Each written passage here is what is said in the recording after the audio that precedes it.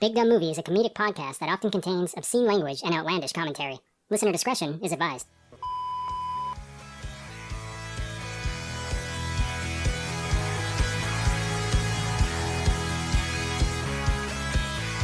Hello and welcome to Big Dumb Movie, where we discuss movies of the big dumb variety.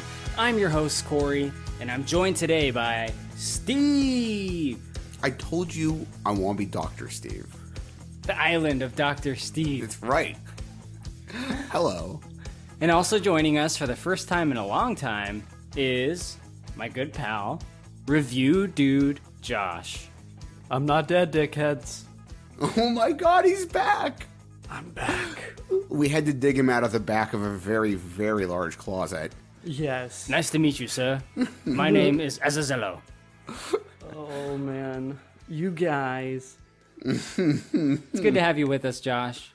Thank you also, Steve, for joining this episode, which is on The Island of Dr. Moreau, the 1996 version. This is a very special movie, I think. Wait, it is? I watched The Island with Leonardo DiCaprio. Well, you can't help yourself with these Michael Bay films, can you? No, that's the other island with Black Widow in it. Oh, you're taking a Shutter Island? Yeah, that's Shutter Island, but then there's also the island that he was in the early 2000s with, now I'm blanking on the actress's name, the one where he goes to Thailand and finds an island where all the young people are sort of living. Have you not seen that movie? Bloodsport?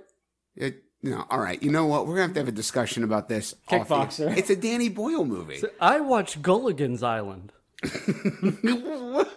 I watched Eureka's Castle. Oh, God. What was the dragon's name on Eureka's Castle? Magellan. Magellan. There you go. All right, now that we got the I watched X jokes out of the way. Oh, we're not done. I actually watched X. All right, we're going to talk about Island of Dr. Moreau. And it kind of leads me to some opening discussion topics about these leading men we get in this movie. There's a couple big name actors in this movie. There's a big name director. There's a big story to this movie, obviously, which we'll get to. But Marlon Brando is a guy that doesn't come up a lot on this podcast, Steve. No, and it's funny because the last 15 to 20 years of his career are actually pockmarked with a lot of this kind of work. Yeah. Do you have anything noteworthy about Brando to say? Like any performances or stories? Like, what do you think about Brando? Well, as far as performances, I mean, the dude was, if nothing else, was prolific. He's regarded by some as being one of the greatest actors who ever lived. How much any given person agrees with that is, of course, subject to debate. I mean, Streetcar Named Desire, The Godfather, Last Tango in Paris, Mutiny on the Bounty. This is a guy that had a career that spanned decades and included a huge number of performance accolades, both on stage and on screen. Many of the movies he was in were at least nominated for or ended up winning Academy Awards. He was a legend in his own time and continued to get work way, way past his actual prime, mostly on the back of his reputation. And this film is a perfect example of that because he became more and more difficult to wrangle and deal with as the years went on. And as he got older, he knew that his reputation was often enough to get him parts and that once he was on, he was unlikely to be fired. And he took advantage of it and built a reputation, especially during the last 25 years of his life, of just being a massive, massive pain in the ass to the point where people sometimes didn't want to work with him. And there were other cases where people so desperately wanted to work with him, they were willing to totally ignore the difficulty level just to be involved in something he was in. And that fed into this. That I'll have another note on that when we get to the casting part, but that definitely became an element with this film. I just want to say that Marlon Brando was in the Michael Jackson music video for You Rock My World. Only in the extended one, though. There's like 3 cuts of that music video. Yes. One of them he's cut out completely, which is fucking weird. Jackson did a few of those, right? And there was one for Remember the Time and there was the big one for Thriller, obviously. And the Dangerous album had another video for another song that had Macaulay Culkin in it. Yeah, that Black or White. That was actually on Bad. That was on Bad, you're right. Yeah, and yeah, he had a few of those where like there was a 3-minute cut that was for normal like MTV play, but there would be like a 6-minute video version that had extra stuff in it. Yeah, MC Hammer. MC Hammer had one, I think it was for Too Legit to Quit, or one of his other big title tracks. The video for that song, it feels like it's about 20 minutes long, and the first like 8 minutes of it is just background and lead up and him doing a skit backstage before he gets to the song. Yeah, I mean, I was a big Michael Jackson fan. It sounds like you were somewhat as well. But the "You Rock My World," it's probably my single favorite Michael Jackson song, actually. But that video is just like weird. I feel like Jackson continually tried to recapture the magic of Thriller. Yeah. And some of his videos were great, but some of them, like "You Rock My World," it was just like a try-hard, like Scorsese mini film. Like he just wanted to make this like little mob movie. Right. I've had a few people freak out at me for expressing this, and I really don't mean any insult to Jackson, because I do think that in his own right, he was a genius by himself without anyone's help. But yes, the absolute best wrote a lot of his hits. Right, but the absolute best of his music was really co-produced and at least partly co-written with Quincy Jones. It was, I think, 2 separate albums. And the stuff that he went on to do later was still iconic and hugely popular and great in its own right, but he was never able to really quite recapture the peak of when he was working with Quincy. And Quincy is another just absolute brilliant mind. I think sometimes, regardless of how brilliant a person might be on their own, I think sometimes you need that. You need the extra seasoning that other genius adds to it, or you need some extra perspective they lend, or one of them keeps the other in check. Apple's best products from the late 80s and early 90s were from the era when Wozniak and Steve Jobs were just running the company together before Steve left and it became more corporate. Like, there's something about the dynamic between two people in that way I think brings out the best in both of them, or sometimes the worst. But even Quincy does give a lot of credit to Michael Jackson. Of course. I had like one of his albums, I think it was Thriller or Bad, where it had like the song and then Quincy's commentary of the song as this independent track afterwards. Yeah. It was pretty interesting, but pretty much universally he was giving all the credit to Michael Jackson. But I think he was just being a little humble, you know? Yeah, I mean, I think he was as well. And again, I'm not trying to say that Jackson was incapable of doing anything without Quincy Jones being there, but and I think, again, the later stuff is the evidence of it, because he kept trying to repeat what he'd been doing there and could never do it quite as well. It may have been 95% as good, but it was never quite at that same level, you know? And I mean, look, it happens. There are certain actors whose best work happens repeatedly with the same director, you know? Yeah. So absolutely. Yeah. Collaborative efforts like a good old Korey and Steve podcast. But not only are we here, Review Dude Josh is here. And I have a question for you, Josh. We talked about Marlon Brando, but what about the other guy, Val Kilmer? Do you like him? Do you like his performances, stories about him? What do you think? Oh, Val Kilmer, often referred to as the chameleon of acting by me just now.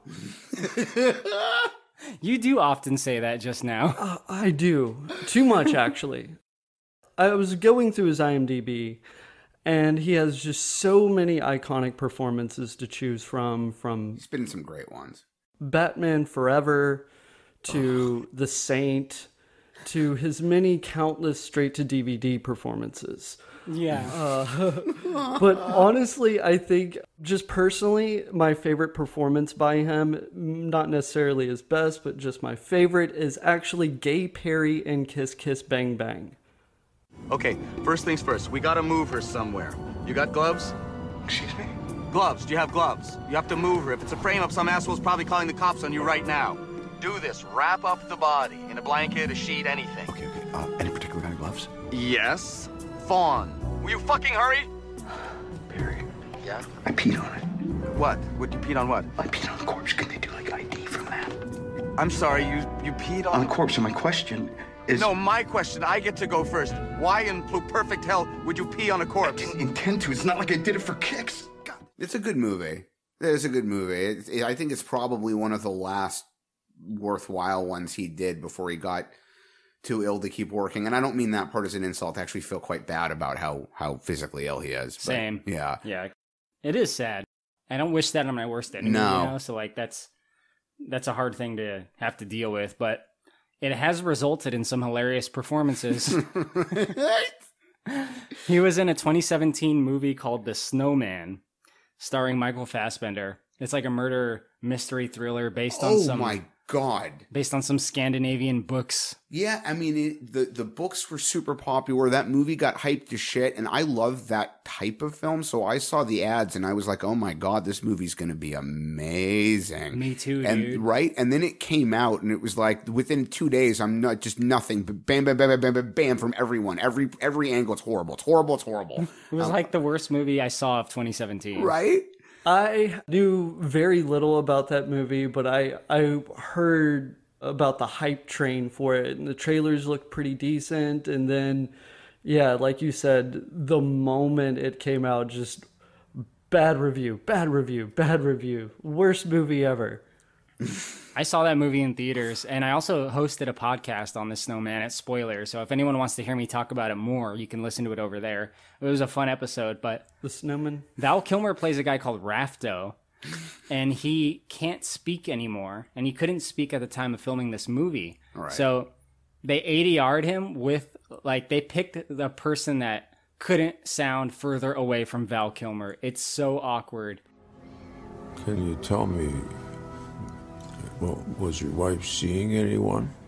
And the weirdest thing is, anyone who doesn't believe me should watch the documentary he made for Amazon, because his son does a lot of the narrating for him. His son Jack sounds surprisingly a lot like him, and they definitely could have made it even better with a little bit of computer help. And when I won't go into all the detail, but there's a scene in Blade Runner, they had to correct, the ADR didn't match the lip movement, and it had never been corrected, and when they were doing the final cut, they needed to get it corrected, and Harrison Ford's eldest son was almost exactly the same age that Harrison had been when they filmed the movie, and their voices sound so much alike that when they did the ADR correction, they had Ford's son come in and read the dialogue, and they were able to match it using computer software. It sounds unintelligibly different. I mean, not at all different. Not at all different. Why didn't they just get Alden Ehrenreich? he had plenty of free time. I have a really good feeling about this. Right? But yeah, it would have worked really well. It's a very strange choice. So Val Kilmer, I also want to talk about, just before he got sick, he was doing this one-man show on Mark Twain. Like, he had been developing this script for a Mark Twain epic for years, and to kind of like get it off the ground, he turned it into a one-man show, and he basically like transformed himself into Mark Twain. And by that, I don't mean method acting. I just mean that he was doing a really good job of acting on the stage. Yeah. And he had a really good makeup job and costume.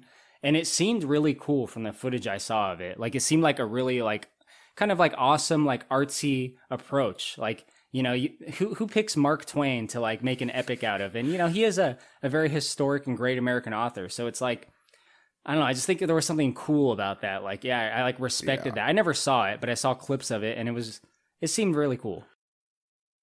We had a terrible teacher, Mrs. Strickling. She stood in front of our class. She used to stand up there with a switch behind her back. One day she was staring right at me. She said, "Now then, class, are there any idiots in the room? And if there are, to please stand up." Well, after quite a long silence, I stood up. "Oh, my then, young Sammy Clemens, why do you feel you are an idiot?" I said, "Actually, ma'am, I don't. I just hate to see you standing up there all by yourself."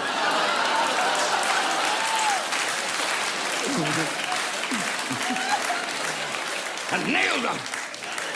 Whoa, she came at me with that switch. She was going to tear my hide off.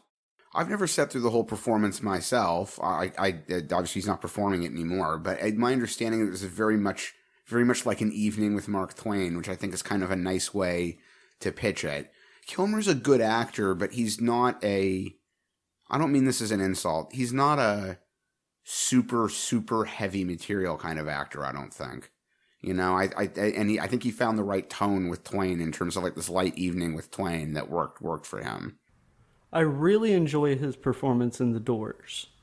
Yeah, that was, I think, the closest to like a method thing he's ever done, and I mean that as a compliment. He went nuts with background research and lived as Morrison for a while, basically, and was just spending all day watching videos while emulating Morrison's movements. And he apparently got Stone interested in casting him by filming an audition video, totally unsolicited, and just mailing it to Oliver Stone's people. But it turns out, if you look at pictures, Morrison, the last 2-3 years of his death, could have been Val Kilmer's fucking brother. They almost look so much alike. It's eerie. Uncanny, yeah. He's very transformative in that role. Yeah, perfect casting. It reminds me of a completely unrelated film called Last Days. Oh, yeah. Starring Michael Pitt, and it was directed by Gus Van Sant. Michael Pitt in this movie looks exactly like Kurt Cobain. That's right. Pitt's an interesting young actor. Youngish. He worked. I guess he's not that young anymore. Yeah, he started working when he was in his late teens, early 20s. He had a part in the movie Bully, which is really a terrible movie. But he keeps getting these good parts in relatively small films. He's never been really super mainstream. I think the only thing he's been in that a really large number of people would recognize him from is his part in Boardwalk Empire, which he was good in. Yeah. Didn't he get himself fired from that? That might be the case. His character did. I don't want to ruin it for anyone who watched it, but I'll put it this way: the character does end up leaving the show at one point. But I don't. Yeah. I didn't know if I'm not aware if that's because that was the natural end they wanted, or if because they canned him. He was notoriously difficult on that show. The stories came out from that show. Kind of like how stories of Kilmer came out from movies around this era of him being difficult, which we'll talk about more shortly. Yeah, and I'm gonna both defend and burn him a little bit anyway. Either way, yeah. Before we go into this movie, I just want to quickly make a correction to something I said on the Last Samurai podcast. Do you remember we were talking about Scientology, Steve? I do. Remember we were talking about thetans? Yes. You said that thetans, those are the things that attach to your body. Yeah, but I full concession. I have no idea what I'm talking about. And I said, no, that's actually not correct. Right. I did a little bit more research, and it's still right. The thetan is your soul. But apparently there is an OT level where it's explained that other thetans that are not inhabiting bodies do attach themselves to living bodies, and you have to do a certain level of auditing to get them off of you physically. I'm not trying to be shitty about it. I could have sworn that I'd learned that at some point, and that I'd learned it from somebody, like from a documentary or from a former Scientologist like yourself. Like I knew that I didn't have it exactly right, but I knew that I'd heard that from someone who knew what they were talking about. You know what I mean? Yeah. So you're actually right. This sounds like a fascinating religion. How much money do I give them? Right? How much you got? It depends on how far up the pyramid you want to get. This is definitely not a pyramid scheme, by the way. Tom Cruise be willing. I want to get to the tippy top. It's like the Amway of religions. Sorry, anybody. Well, The Island of Dr. Moreau, the 1996 version, loosely based on the old H.G. Wells book from 1896 or something? Yeah, book came out in 1896. Steve, how the hell was this movie made? Fuck me. Look, all right, I'm going to talk a lot because I always talk a lot, but I'm going to tell you right now, I'm not going to try to touch every little thing because there's way too much. There are also way too many different accounts. How much cocaine was used? Can you answer that? All right, well, I will tell you, and I'll go into this in more detail in a moment, there actually was a substantial amount of drug use happening. The funny thing is... believe it. The funny thing is the writers/directors were not the ones really doing most of the drugs. It was cast people. But there's so much happening, so many different accounts. Anyone who's really that interested should go digging. There's a documentary called Lost Souls that's about Richard Stanley, the guy who was supposed to direct this film. It's interesting. Val Kilmer spends a moment talking about it in the documentary he did for Amazon. I do want to say that I've heard it said before, if police interview 10 people who were all within 50 feet of the same event, they'll get 10 different accounts of exactly what happened because none of them saw it exactly the same way. Sure. Yeah, And I guess so. That phenomenon happens a lot with movie sets, especially in instances where people are talking about stuff 20, 30 years after the fact, and it wasn't something they were even in the room to see firsthand in the first place. It's a story they heard from someone else, that was heard from someone else, that was heard from someone else. I know this kind of stuff goes on. I've worked on sets. My family's worked on sets. Like, some of this stuff is not necessarily totally reliable. Anyway, all being said, it's this guy named Richard Stanley. Stanley directed 2 short films in the early 80s, both of which did okay. During the late 80s, he, along with the help of a producer, managed to sell a script, an idea he had for a movie called Hardware, which actually starred an actor named Dylan McDermott very early in his career. It was a science fiction horror film, kind of a grindhouse type film about a dismantled cyborg that manages to rebuild itself and then goes on a violent rampage. The movie was produced for £1 million, which at the time was actually kind of a lot of money for an indie film. It came out in 1990 and ended up making $70 million worldwide. It was such a huge success as an indie film, and Stanley considered it indication that a major film written by him could be successful, that it allowed him and his producer, Joanne Seller, who'd gotten the money for Hardware, to go on and get another £2.8 million for another idea of Stanley's called Dust Devil. Dust Devil filmed in Africa. It involved a lot of different people and money interests. They got the movie shot, and then post-production turned to hell. There was a lot of fighting about content and about editing. The producers were trying to take control away from him. There were multiple edits. At one point, Stanley went back to the United Kingdom without having finished the movie, and he claims was not fully paid for having worked on it. He also claims he had to put together millions of dollars over a period of years to get the movie finished. I don't know if that's true or not. This dude is a weird cat. He's the kind of guy who actually believes that, like, witch doctors and sorcerers are doing real magic. He actually believes this. And he's a strange dude. Yeah. I just want to inject here. He's watching him in the documentary that you mentioned, Lost Soul, The Doomed Journey of Richard Stanley's Island of Dr. Moreau. It's a very wordy title. Right. He seems like a Tim Burton type. He is a little bit. Unfortunately, I don't think he's got the breadth and scope of vision that Burton does. Maybe he could have with the right money, though. Like, given, like, because Hardware looked really cool and artsy and, like, interesting and weird. And he's a weird dude. To me, he seems like an artist kind of dude. Like, you know, less of a Hollywood guy and more of an art kind of guy. So I think that you're at least partly right about that, and I'll touch on why momentarily. So this would have been his third feature. Island of Dr. Moreau and H.G. Wells from the late 1800s was one of his favorite books. He'd started reading it as a kid because his father owned a first edition. He had this lifelong dream to turn it into a movie.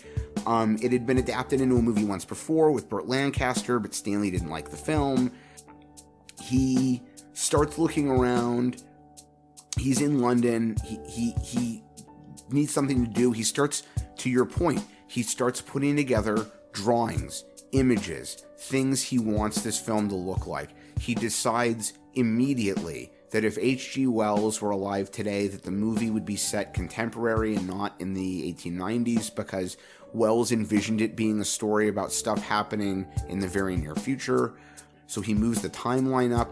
He also adds an element of sort of Jesus Christ to it and starts trying to imagine Moreau as being a misunderstood savior. And he's doing all this more than writing. He's doing all of it in art. He's doing it in sketches and snapshots, and he's drawing this tremendous amount of material to try to express the vision he has for this movie. And he takes what little is left of his money and he goes to a phone booth and he starts making just mad phone calls to people. And he ends up on the phone with Edward Pressman, who'd produced some other really amazing films, some Academy Award-winning stuff. He'd also produced Conan the Barbarian, with Schwarzenegger in it. And Pressman says, "I love what you're telling me about this idea." So Richard Stanley and Edward Pressman start having conversations about this version of The Island of Dr. Moreau, and Pressman takes the idea to a guy at New Line Cinema called Mike DeLuca. DeLuca had gotten in at New Line early on. They were a relatively young studio. They'd been building a very quick name for themselves, producing a lot of really big films. They were bringing in a lot of new talent. They were one of the few films in Hollywood that was willing to take some amount of risk with new talent and spend money on stuff the other studios didn't want to. And Mike DeLuca was a big part of making this happen. He was like the big driving force at New Line, helping them grow in this direction, and he saw Moreau as part of this. But when he and Edward Pressman first started talking about the film, they envisioned it as being like a $7 or $8 million mid-level project that was going to be about the art and the aesthetic and they were going to let Stanley have control of this medium-sized production. It would be just a bit bigger than what he had done before, and he'd have a chance to exercise that vision that you were talking about, which is what he was all about. Right, and that could really propel him if done successfully in the industry, I think. Absolutely, and I think if this movie, and Pressman in interviews seems to agree, and I'm pretty sure he expresses as much in the Lost Souls documentary, Pressman seemed to feel the same way, that if it had remained that, if that's what the movie had stayed, and that's what it really should have stayed, that Stanley probably would have made a really nice, very visually pleasing adaptation of the story. But once they started working on it, it just immediately started getting in its own way, and unfortunately Mike DeLuca was a big part of that. They originally cast Bruce Willis and James Woods to play Moreau and Montgomery, the two biggest lead parts. I think it was Douglas. Douglas and Moreau, you're right. And Willis ended up backing out after he got divorced, or during his divorce from Demi Moore, because he didn't want to leave the country to go film in Australia. And then... Plus, he was buying up a whole town in Idaho called Haley. I don't know if you know that, but he was in the process of basically, like, acquiring all the buildings and land in this small Idaho town that he wanted to make his own. It was really weird. Anyway, go on. Right? So, the casting from there, they think they've got... Richard Stanley thinks he's got Bruce Willis and James Woods for these two parts, and then everything just starts derailing from there. Willis backs out. Mike DeLuca decides at some point that he wants Marlon Brando to be in the film to play Moreau, and no one talks to Richard Stanley about this at all. And when Richard Stanley gets a phone call to find out that we're trying to cast Brando, in the same phone call they're also like, by the way, we don't really want you to direct this movie anymore, we're going to get Roman Polanski.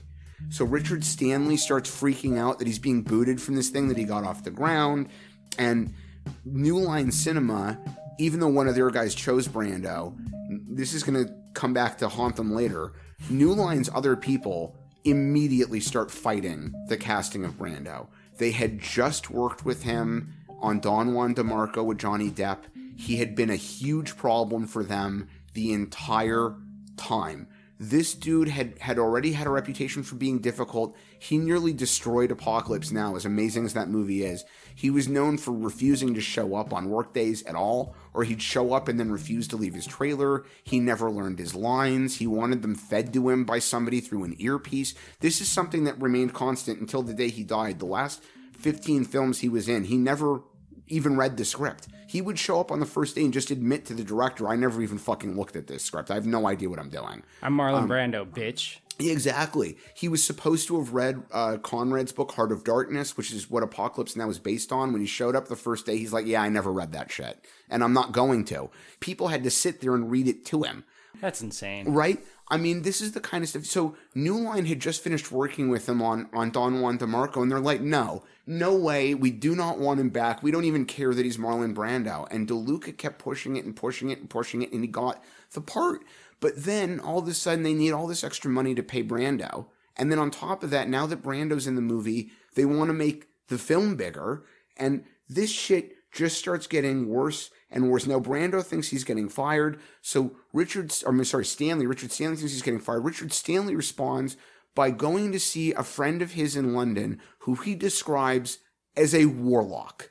I'm being fucking serious. A magic user. A magic user, yeah. And Stanley has got this emergency meeting arranged with New Line's people to try to convince them to keep him as director. And he goes to see this warlock first, and he says, I need you to fix this. So the warlock says, yeah, I'll cast a spell for you, blah, blah, blah. Stanley goes to the meeting. The warlock casts the spell. I don't know what Richard Stanley actually said in this meeting, but somehow he convinces New Line to keep him. And he's convinced that it's the warlock that did this for him. Well, doesn't he get Marlon Brando on board to vouch for him? He does. He gets Brando. This is part of this whole complex thing, and it's part of why I'm going to defend Frankenheimer a bit later.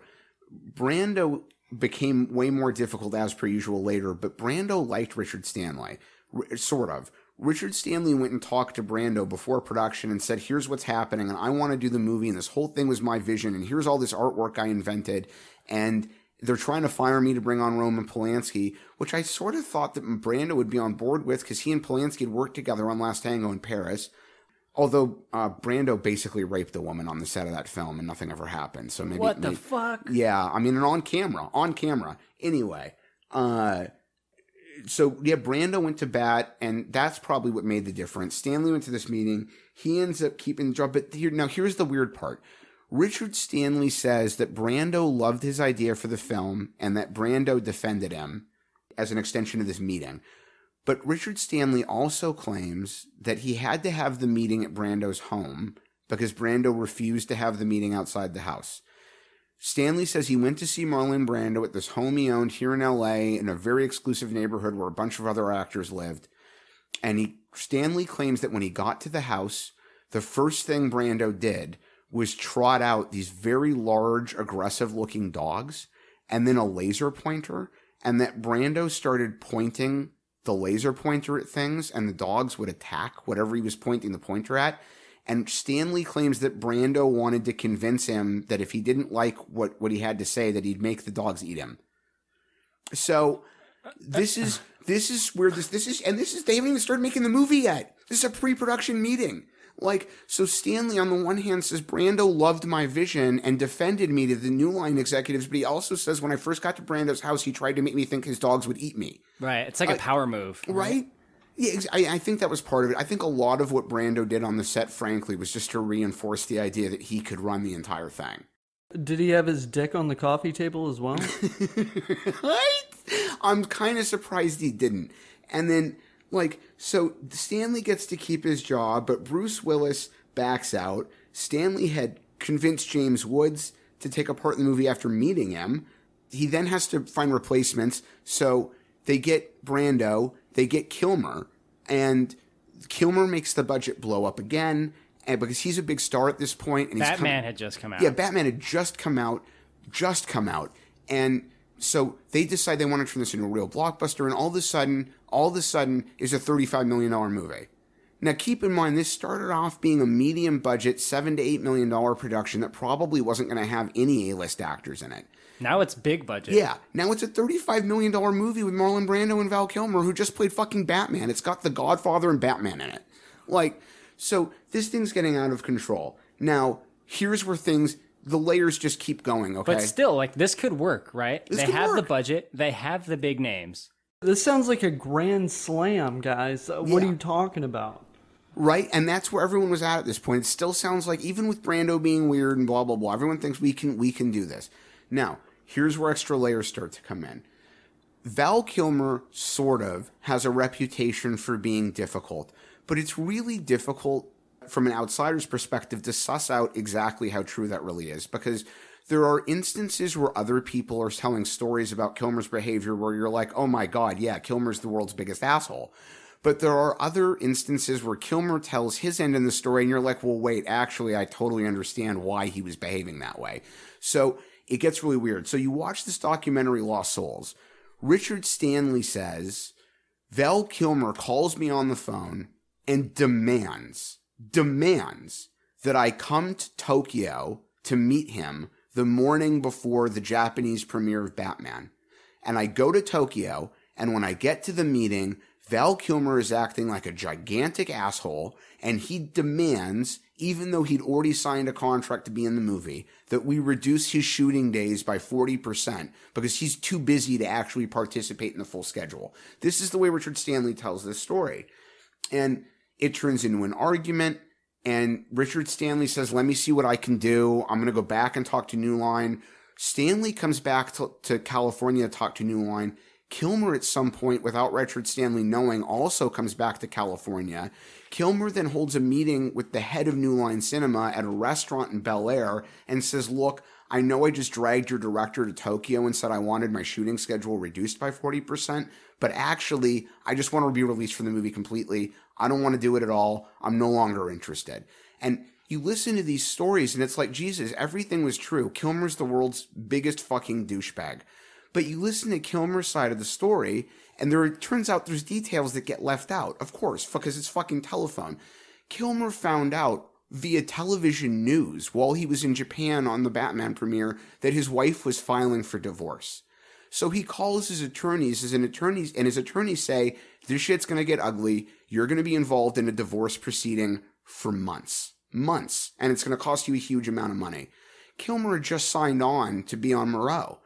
I don't think Kilmer was trying to be an asshole. I think Kilmer went to these people and really was trying to say, look, my wife filed for divorce without my even knowing about it. I found out from the television news while I was promoting a whole different movie. I don't really have time to do this anymore. Will you just let me out of the contract? It's interesting, though, that you say all this, Steve, because in the documentary Val, made by Val Kilmer, right, he says that he was surprised by getting divorce papers on the set of Moreau. Yeah, no, see, that's the thing. And he's told that story multiple different ways, because in the documentary, he says he got the papers while he was on Moreau and was surprised by it. But in another version, in other interviews, he claims that he found out about the divorce on the TV while he was in Japan. So it's possible, though, that he's just making that last part up and trying to justify his behavior. Yes, and that's... Possible. Right, it's possible. And this is part of why we're going to keep talking about this throughout. It's so hard because there's a lot of accusations in this film everywhere. Val Kilmer was difficult. Richard Stanley was difficult. Fairuza Balk was difficult. There's accusations that Frankenheimer was the most dictatorial director that anyone had ever had. And I'm going to touch more on that because there's a lot of background. But the reality is there was a lot going on here. These people, all of them, were both equally acting totally defensively and also acting like undefensible assholes all at the same time. And some of what they did was totally understandable, and other stuff was like, no, you're just being a huge prick. Right. And what ends up happening is it all gets blended together, and you end up with this weird impression where it's like you don't know who's right and who was really being difficult, and this shit just happens on sets. I mean, like, the entire crew ended up hating Ridley Scott by the time they were done shooting Blade Runner. And Scott probably did a lot of things wrong. But at the same time, you listen to some of the other stories, and it's like, yeah, it wasn't really all his fault either. So, yeah, anyway, we're going to keep going here. So Kilmer tries to get out of the part. They eventually give him the part of Montgomery instead of Douglas. Because giving him that part reduces his number of shooting days by enough to make the difference. They end up bringing in an actor named Rob Moreau initially to play Edward Douglas. He had a different name in the original, but yeah it's Edward Douglas, character. Rob Morrow's not a guy a lot of people know by name, but you might recognize his face. He was on a really popular show in the 90s called Northern Exposure. He had also been in a Martin Scorsese film called Quiz Show in 93 or 94 that had been nominated for some Academy Awards. He was very good in it. So he was given a part. He ended up hanging around through part of the production, and the production got so awful and so out of control, he started calling his agent and even the head of New Line and just begging to be let go. And eventually they were just like, fine, just go. They let him go. Yeah. Val Kilmer also begged to be let go from his contract, but they didn't let him go. No, they couldn't. They couldn't afford to. If they'd let him go, it would have cost them too much. It would have killed the production. I mean, this is at a time when the movie star really gets the attention, right? That's what gets an audience to watch a movie is the star. It's like, oh, it's the new Val Kilmer movie or the new Tom Cruise movie. Right. It's not so much that way anymore, but it used to be. Considering where this is all headed, do you think it might have been a better idea to go ahead and kill the production right here and now? I think... No. I mean, they probably logistically should have either just canned it, and tried to write off what they'd spent, or they should have put it on hold. But Richard Stanley was smart enough to know, and was probably right, that if Kilmer left, or even if some of these other things did, the film would have gone into turnaround, and no one else would have wanted it, and it would have just died in a studio vault somewhere. And he was desperate just to get anything he could made, which I can't really blame him for at this point. I mean, they haven't even gotten to shooting yet. They didn't lose Rob Morrow until after shooting had started, but then some of the people involved in production are watching a Spanish-language TV show where they see a little man named Pedro de la Rosa, who at the time is... Nelson.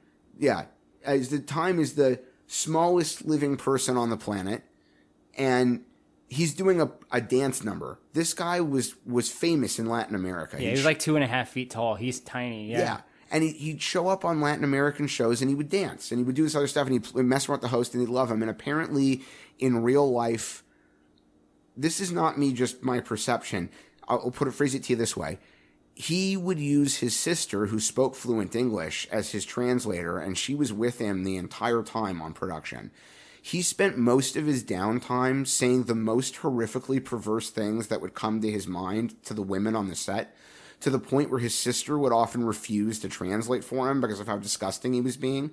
And she would tell the women on set that, yeah, he's very sexual. He's basically a pervert. That was this dude's gig. He's just this little weirdo. And little fucking freak. Right? Of course he was. Like, it seems like a stereotype. Right?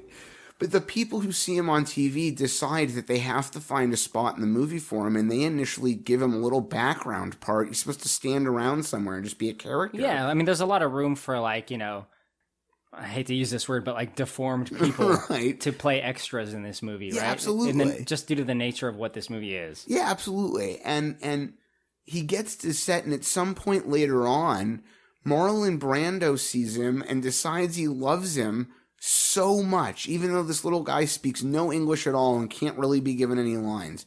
He decides he loves this little guy so much, he starts demanding that they write a more substantial part for him into the script, and they start giving him little bits that were supposed to be for other characters, and there's other people now who are losing screen time to have this guy on. Yeah, there's a character in this movie that I really like called Maling. He's like one of the servants in the main house, one of the mutant men. Is he the bellhop-looking beastman? Yeah, he's the Legolas guy. Okay, yeah. And his name's Marco Hofschneider. Apparently, a lot of his role went to this little guy. Like, he was supposed to be like Marlon Brando's right hand, but instead they made it this little clone mini-me guy.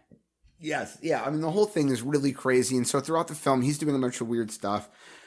And Moreau is eventually gone. So they ended up getting David Thewlis? Thewlis or Thewlis? I can remember. Thewlis, yeah. Who, funnily enough, had actually been Richard Stanley's first choice for that part. For whatever reason, they hadn't been able to get him. Thewlis was having a pretty good time in the 2 years or so in the lead up to this. He'd been in an Academy Award nominated film called Restoration. He did a voice for James and the Giant Peach, which is one of the finest stop motion animation films ever. He also got a bit part in The Big Lebowski. It's pretty awesome. He had a lead role in Dragonheart, which I think he had just finished filming right before going to this. Yeah, I really like David Thewlis. I think he's like really charming. I like to see him on screen. He's not like an A-lister, no, but he's really great in the things I do see him in. Yeah. And a very interesting thing that caught my attention, Steve, is that in the whole documentary, this hour and a half documentary on the island of Dr. Moreau, his name is not said once. Yeah. Yeah. I think that he was just kind of there and getting along with everyone as well as he could and trying to get through it. You know, in Val's documentary, there's a couple of moments between the two of them, which is nice to see. But yeah. But they seem like they kind of have a good rapport. Yeah, those they do. Two. Yeah. And that's another thing that makes it harder. You watch that, and there are moments in it where it looks like Kilmer and Brando are getting along super well. And then there are other reports from other places where Brando was being shitty even to Kilmer, and the two of them weren't getting along. There's one story that gets told in the Lost Souls documentary where the two of them hoarded themselves up in their trailers and neither of them would come out until the other one had. But like, I think Kilmer claimed later on that wasn't really true. I don't know. A lot of production crew validated that story, and I am willing to bet that is true. And because it was a battle of egos a lot of the time on set. But I've also heard another variation of that story where Kilmer and Brando were both so fed up with how screwed up the production was that the two of them agreed with each other to do it beforehand and just didn't want to come out to deal with anything. Either way, they're still like costing a day of production just because they're unhappy. Yeah. You know, and Brando on multiple days literally just didn't show up at all. In fact, there's a moment in Val's documentary where he's showing Brando's double being drug out in a sort of canopy thing from Brando's introductory scene of the movie. And they're all commenting to each other that none of them knew that Brando wasn't going to be there that day. And it's because it wasn't planned. Brando just decided that morning he didn't feel like showing up for work. But that was a whole nother thing, is Brando was difficult, notoriously difficult anyway. To his credit, I guess, he had a daughter who committed suicide like 2 months before he showed up for production. So he's also all messed up over that, which you can't blame him for. But he's also difficult when his daughter's alive, though. Yeah, exactly. You know.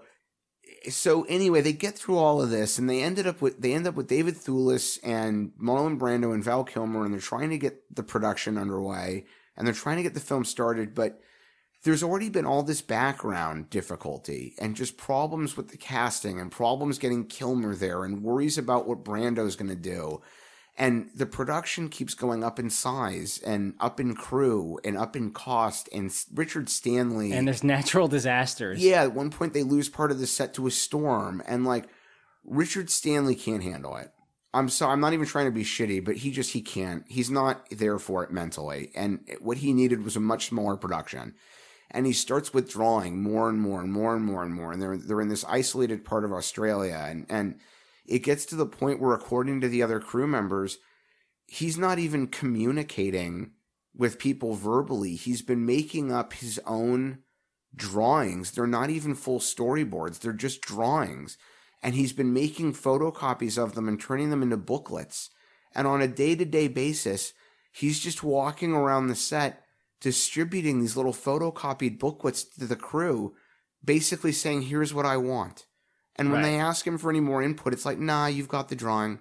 He's not giving proper direction. That was one of the things that the cast and crew noted. Right. So, like, they would be blocking a scene, and he wouldn't exactly be telling people what to do. Right. Right? So, and that's what a director does. He tells people what to do. Yeah, I mean, it's your responsibility. The director's supposed to be there with the artist to get the storyboards made, and then part of his job later on is to express those storyboards to the actors in a way that they can get what the intent was. And, like, he's just not doing any of it. And one of their complaints later on, Kilmer and Brando and Fruza Balk as well, and Thewlis, all of them really, one of their complaints later on was that they couldn't get Frankenheimer to stop and talk about blocking and stuff with them, which was a problem they'd also had with Stanley. But one of my defenses of Frankenheimer is that by the time he got there, the production was already so a mess and so falling apart, and the studio didn't even care what they got. They just needed a finished product. Frankenheimer had been told by the studio heads, you don't have time for anything except to just get the movie made. And I think he felt these people had been there long enough on the set and knew well enough what their parts were that he could just say, look, here's what the scene is, read the script and give me your impression of it. I think that's really what Frankenheimer wanted. And I do think that he expressed that verbally, but I also think that some of the actors felt that was a slight, and they were basically being told, I don't have time for you. And the unfortunate reality was Frankenheimer didn't have time for them. And it's not what I've heard about him in regards to other films. If you look at, like, the commentary for Ronin and other movies, they talk about him being way more involved in that. So I think it was a difficult situation for everyone, him included. And he ended up acting a lot, even more gruff, because he was known to be gruff. He was. But he acted even more gruff than he would have because he was stuck into this mess of a production that was already going on. And all these people were doing these things and blah, blah, blah. So the transition of Stanley to Frankenheimer. So we're kind of in the middle of that right now in this point in the production, Steve. Right. So how did it go from Stanley to Frankenheimer? So Stanley just became more and more and more disconnected, and it was causing more and more problems and delays. And in Stanley's defense, the difficulties presented by the crew or by the cast was not helping. At one point, Kilmer and Stanley apparently got into an argument so vehement that Kilmer told Stanley that Kilmer said something to the effect of, the director's place is behind the camera, so why don't you get back behind the camera? And the crew people were calling the executives at New Line and saying Stanley can't control this production. He's being pushed around by Val Kilmer. Right. Is he not? He is. He is and by Brando too. And frankly, you can't really even hold him accountable for it because this guy's... Look, Marlon Brando and Val Kilmer are not going to respect this dude. He's never done anything else. Like, it doesn't matter how good he is. You know, Brando can't show up and do that with Scorsese. Brando can't show up and do that with Stanley Kubrick.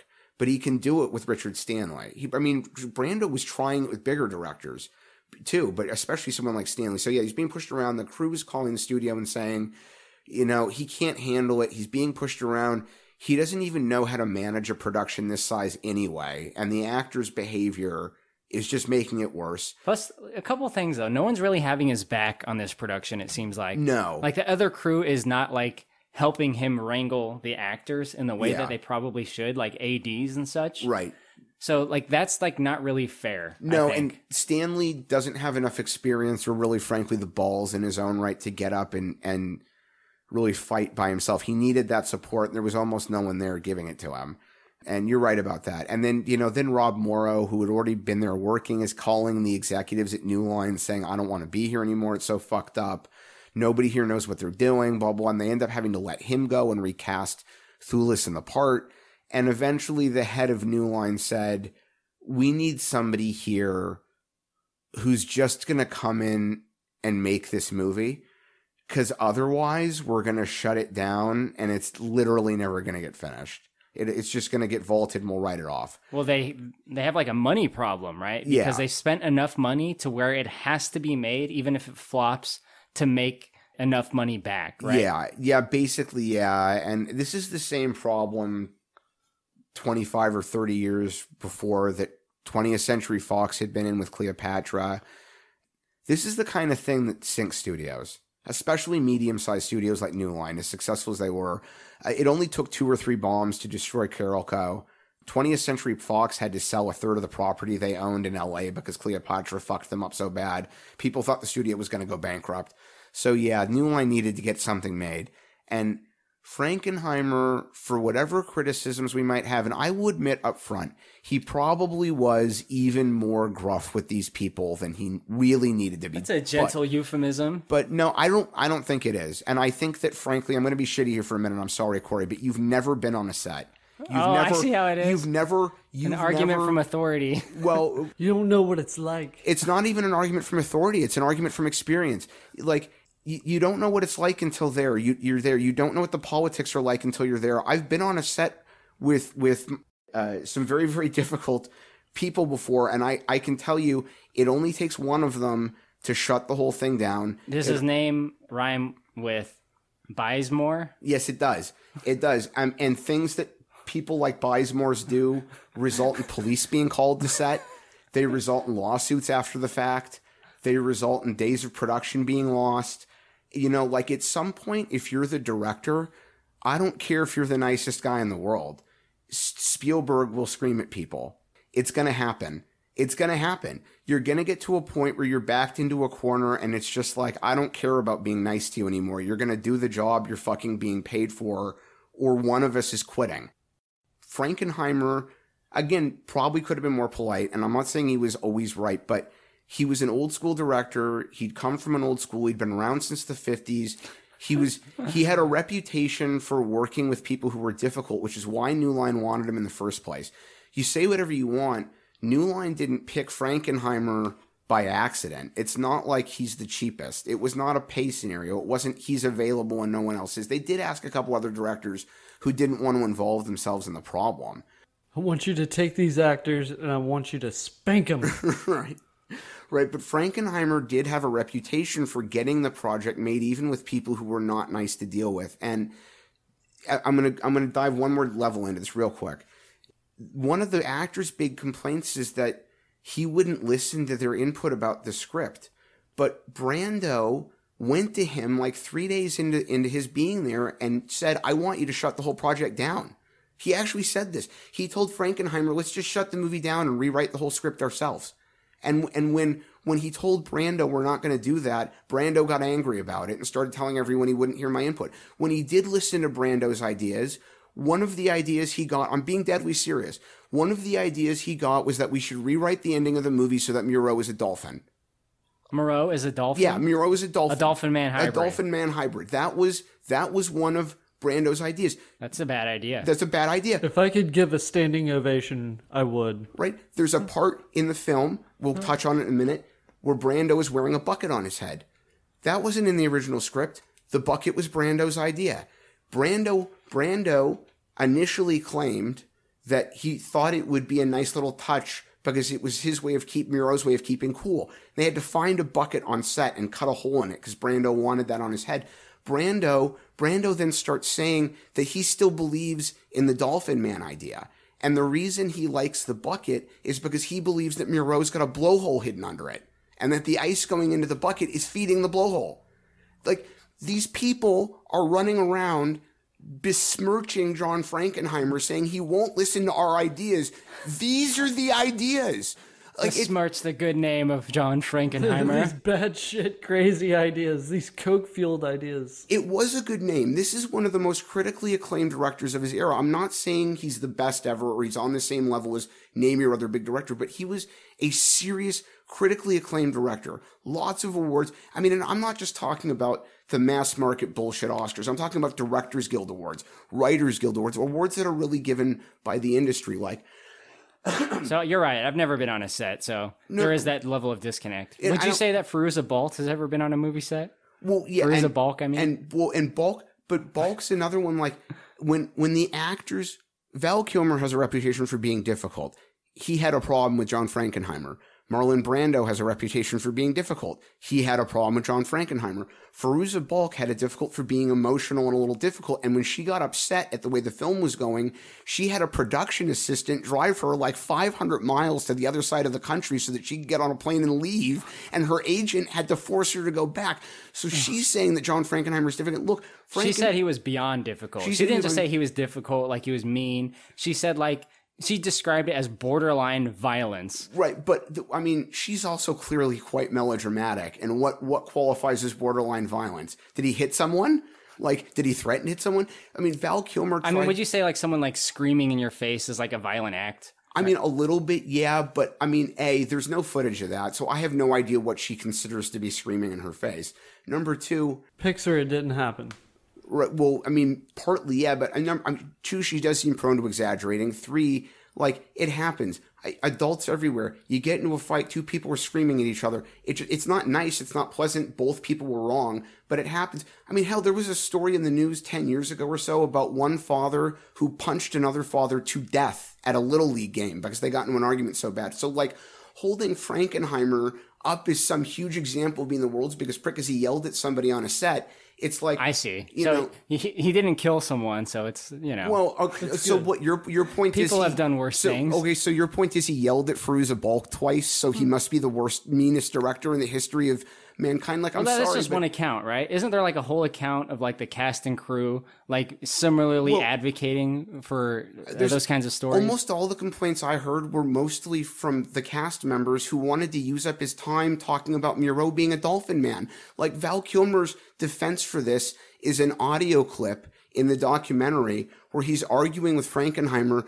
Val Kilmer says something to the effect of, "I feel unsafe on set because you threatened to quit." That's his big thing, that Frankenheimer threatened to quit. And Frankenheimer's response is, "I will quit if the group of you don't start fucking behaving yourself." You know, John Frankenheimer can say action cut all day long, and it will never make him a director. Bags.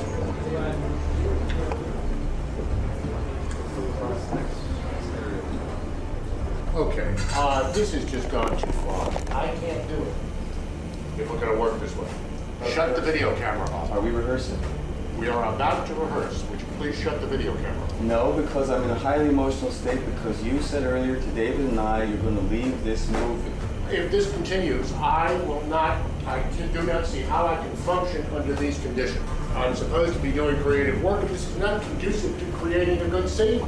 Well, can I have a minute? Because I'm in an emotional state. I won't be able to read my lines. By all means, please have a minute. I'll tell you what, when you guys are ready to rehearse... I'm ready to rehearse right now. Did you shut the video camera off? I need a witness because of things you've said. Things that I have said? Yeah. You have debated in front of your two lead actors of whether you will continue to direct this film. That puts me in a state of mind not conducive to creating. Please shut the video camera off. I will keep it on until we're rehearsing. You're right about that. Val Kilmer tried to like really paint Frankenheimer as the bad guy, right, and himself as the good guy. Yes, and he couldn't really. And that's when my point here isn't Frankenheimer was right to let himself go and yell, but my point here is he was up against the law. These other people were really pushing him. The yelling is kind of understanding, and it fucking George Cukor, I think it was Cukor, really famous director. My grandfather had a story about him going off somebody. Maybe it wasn't Cukor. I don't want to besmirch his memory, but I've heard so many of these stories about directors making people cry, fucking sob into their hands because they got yelled at. And then 2 years later, it turns out they're best friends. Or like, he was mean to me on the set, but they've worked on 4 movies together. And it's like, well, then why do you keep going back? I'm just saying this shit happens. I think Frankenheimer's been painted into an unfair corner on the basis that, just like I was saying before, I think even Kilmer's reputation, he was definitely difficult. Here's another underline. Several of the people on the production of this film swear to God that Kilmer was in such a bad mood one day that he purposefully burned a crew member with a cigarette. Right. He put a cigarette out like on someone's face. He didn't put it out, but like he burned their hair off their face, right? And if Jesus you look at Christ. And if you look at it on IMDb, the IMDb entry claims that he straight up just put it out on someone. Now, who knows what's actually true? That's part of the problem here. None of us really knows what's true. Well, it sounds like that's an interpretation of the actual story, which people on set said that he was like burning the cigarette out on someone's mutton chops. So here's Kilmer's documentary where his defense for how bad Frankenheimer was as a director is 2 minutes of them arguing over Frankenheimer having threatened to quit because the actors won't behave. Val Kilmer, in his documentary, never mentions, oh, by the way, I burned someone with a cigarette. And he also never says that he was basically feuding with Brando, which like everyone on the set says was happening. It was like the battle of egos between those two, even before Frankenheimer showed up. The only moments he shows in his documentary of Brando are moments where they were getting along, like him talking to Brando while Brando was lounging around in the, what do you call the hanging bed? It's a hammock. Hammock, there you go. Yeah, so, this is, I just don't think any of these harsh judgments, it's probably partly true. They all deserve a little bit. Frankenheimer yelled too much, was probably gruffer than he needed to be. Kilmer was being an asshole. Brando was being an asshole. Fruza Balk was being overdramatic. Like, it was a difficult production. Frankenheimer had a job. Like, this whole thing is just so fucked. Every bit of it is so fucked. But you know what? I didn't hear any complaints about Tamura Morrison. How do you do, sir? I'm Mrs. Right? That's true. I have not seen one person say anything bad about Tamura Morrison in this movie. And nobody said anything bad about Hellboy, Ron Perlman. Yeah, fuck yeah, bro. Right, so they're cool. The monsters were like, I shouldn't call them monsters. The actors that played the monsters, right? The animal hybrid men. The Beastmen. They weren't really known for acting up on set necessarily, but they kind of like got held there longer than they expected to be. It was expected to be a few weeks, turned into like 6 to 8 months. 6 weeks was supposed to be 6 months, yeah. And they would just party hard after shooting, right? Yeah, this is going to what Josh was talking about. The actors were there for so much longer that they got to the point where they were just living, smoking weed, having parties, that some of the bigger cast members would show up occasionally. And yeah, they're all living in this kind of remote part of Australia. It must have been very interesting. I mean, you hear about that kind of thing sometimes, but it's usually in cases like with the Lord of the Rings movies where they were filming them all or 3 of them at once and they had to live in New Zealand for like a year and a half. That's the kind of situation, but it was intentional, or the second and third Back to the Future movies where they shot them at the same time, but they did it on purpose. This movie was like, yeah, we only need you in Australia for 6 weeks. And these people are living there for 6 months. Yeah. And in isolation, kind of like probably going crazy, like witnessing a lot of drama and then like really cutting loose at night. Yeah. Yeah, I mean, you can't blame them. They're all getting paid, and they're all getting a per diem, which is awesome. One of the guys, oh God, who was it? The cinematographer or the production coordinator in the Lost Souls documentary, you can see it. Whoever it was, you'll see him say it, saying that he was getting this per diem, but they're getting fed on set, and the studio is paying for them to live somewhere, and he's getting his normal salary on top of the per diem. So they were just spending the per diem on anything. You think he bought a giant like Skulllectrix race set, little race car set, or something they were just playing with it in a hotel room. They would just spend the money on bullshit. So this is part of the problem for New Line. It's like every day people are there, they're just spending all this money on whatever. Well, it's their money. Yeah. I mean, it's their money, but it's their money that the studio wouldn't have had to spend to pay them if they'd only been there for 6 weeks, you know? Yeah. So how does it go from there, Steve? They get hit by a hurricane, which washes away part of the set. So when Stanley got fired, he finds out Frankenheimer's coming in. The studio goes to him, and the execs, they call him, and they say, we'll pay you the entire fee, and we won't bug you about everything that happened. We'll buy you a nice plane ticket back to London, but you have to agree to just take your money and the plane ticket and go home. Yeah, they want him out of the fucking country. Yeah. And they were afraid he was going to do something to the set. And the funny thing is, this goes back to what we were just talking about. The producers were afraid he was going to do something on the set because of a rumor that was based on a joke. I can't remember exactly what it was, but he'd made some passing joking comment to somebody about lighting a bomb or torching part of the set. He was like, burn this place down. Yeah, and it wasn't serious, but that turned into a rumor, and the producers heard later on that he might cause trouble, and they really thought that he was going to freak out. The one thing that he did do when he found out they were firing him is he went back and got all of his notes and his artwork and shredded it all, and that included binders. It was raining so much there. There was a big chunk of the time they couldn't shoot, and they had they'd spent weeks putting together a little calendar of like when the rain was most common so they could try to shoot around it, and he shredded all that stuff just to try to set them back to square one. After that, he takes the money then and he disappears. He's supposed to go to the airport, but the studio finds out he's supposed to leave. He never got on the plane. So there's a few weeks where nobody knows, well, mostly nobody knows where the fuck he is. And you find out after the fact, they were worried the whole time he was going to trash the set. Find out after the fact he'd spent a couple of weeks living on a farm somewhere nearby in Australia. He'd found land owned by somebody who was willing to let him camp. And he camped there for a while, and two of the crew guys, like on a day off, bumped into him. And they brought him back, and they managed to sneak him in with a group of animal extras and got him an animal head. And he ended up working on the movie for several days as an extra with an animal mask on. So he's in the movie. Oh, that's so funny. Right? He's in the background. He's in the movie in several scenes as a background extra. He would not speak while he was there so that nobody would recognize his voice. He wouldn't take the mask off. He would skip lunch so he wouldn't have to take it off to eat. And nobody found out until the last day of shooting when he pulled the head off, and people freaked out on the set. But he never trashed anything, which is pretty funny. It was old man Stanley all along. Right? He had such a bad experience. He didn't do any other work for like 5 years after this, but did eventually get back. Fairuza Balk, like I said, was so upset when she found out. This is another thing, man. Like, I don't dislike her. I don't think she's like actually crazy, but I do think she's like emotional. She had hated working with him and talks about it like she was looking for a way to get out of the movie anyway. But then when she found out he got fired, she was so upset that the studio had removed him. She got into a car, she grabbed a guy, a PA or someone, and just demanded that he drive her to Sydney. She didn't understand that Sydney was 300 or 400 miles away. So he drove her like 6 hours to Sydney to get to an airport. And at the airport, she has a phone conversation with her agent, where the agent says, if you come back to the U.S., the studio is literally going to make sure you never work on another movie ever again.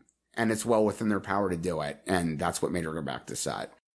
And I thought she was getting along okay with Stanley, and that she was upset when he left because she got along with him. I think that's mostly what it is. I don't think she liked being there. I don't think she liked the project, but I do think she was sympathetic to him, and it was really a reaction to how her perception that he was being mistreated, rather than it wasn't I love this project. It was really more you guys shouldn't have done that to him, but now he's been fired and it's an opportunity for me to leave out of protest, so I'm going to do it. But so kind of like making an excuse. Yeah, I think a little bit, you know, and again, like, I don't have a problem with her, but she definitely seems like she's kind of a character in her own right. But yeah, so anyway, that's really the larger part of what I thought was worth touching on. You know, it's a really, really fucked up production. None of the people on the crew said this. I just want to slip it in. I was going to wait till the end. We haven't even really discussed the actual film yet, but one of the IMDb trivia facts, and I hope to God this was put in by somebody who worked on the movie, just says that Marlon Brando had a lot of pizzas in his van. Interesting. Dude, the IMDb facts are weird. One of them says that, like, Marlon Brando, being known for his excessive appetite, would eat tons of cabbage. So that when he had scenes with Val Kilmer, he would like lay these nasty ass farts, right, just to annoy Val Kilmer. Yeah, and yeah, like I don't know where that came from, but I really hope it's fucking true. I mean, in that, like, I know it was enough of a joke that there's even an episode of The Simpsons where Bart briefly, out of desperation, takes a job working as an international courier, and at one point his boss asks him if he wants to deliver several crates of Big Macs to Marlon Brando's private island, but. But yeah, I mean, it's crazy to, goddamn. I mean, I can't make fun of the guy for it, but man, he got really big over a period of years. Anyway. I mean, Marlon Brando in this movie, his character lived on through South Park. Do you remember Dr. Mephisto? Yes.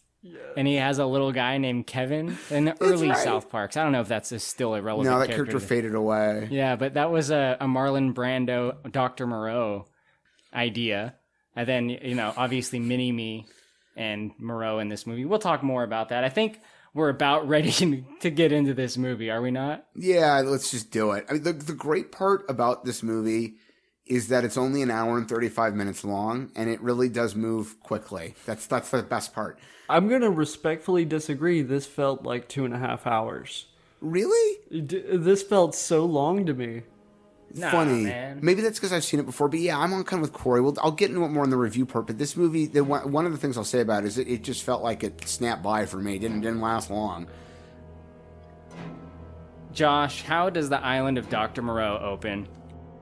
Okay, so we're first treated with what I suspect to be sound effects from Mortal Kombat Annihilation. And we get the opening credits, but after that we're introduced to Edward Douglas, our main posh English character, I guess fresh after a plane crash, they said, and him and two other guys are just hanging out on a raft, and the dudes are like battling to the death. One of them starts giving the other one like 100 stab. Our plane crashed in the endless southern Pacific, and we drifted for days between life and death. On the 6th or 7th day, the two men who had survived with me began to fight over the last canteen of water.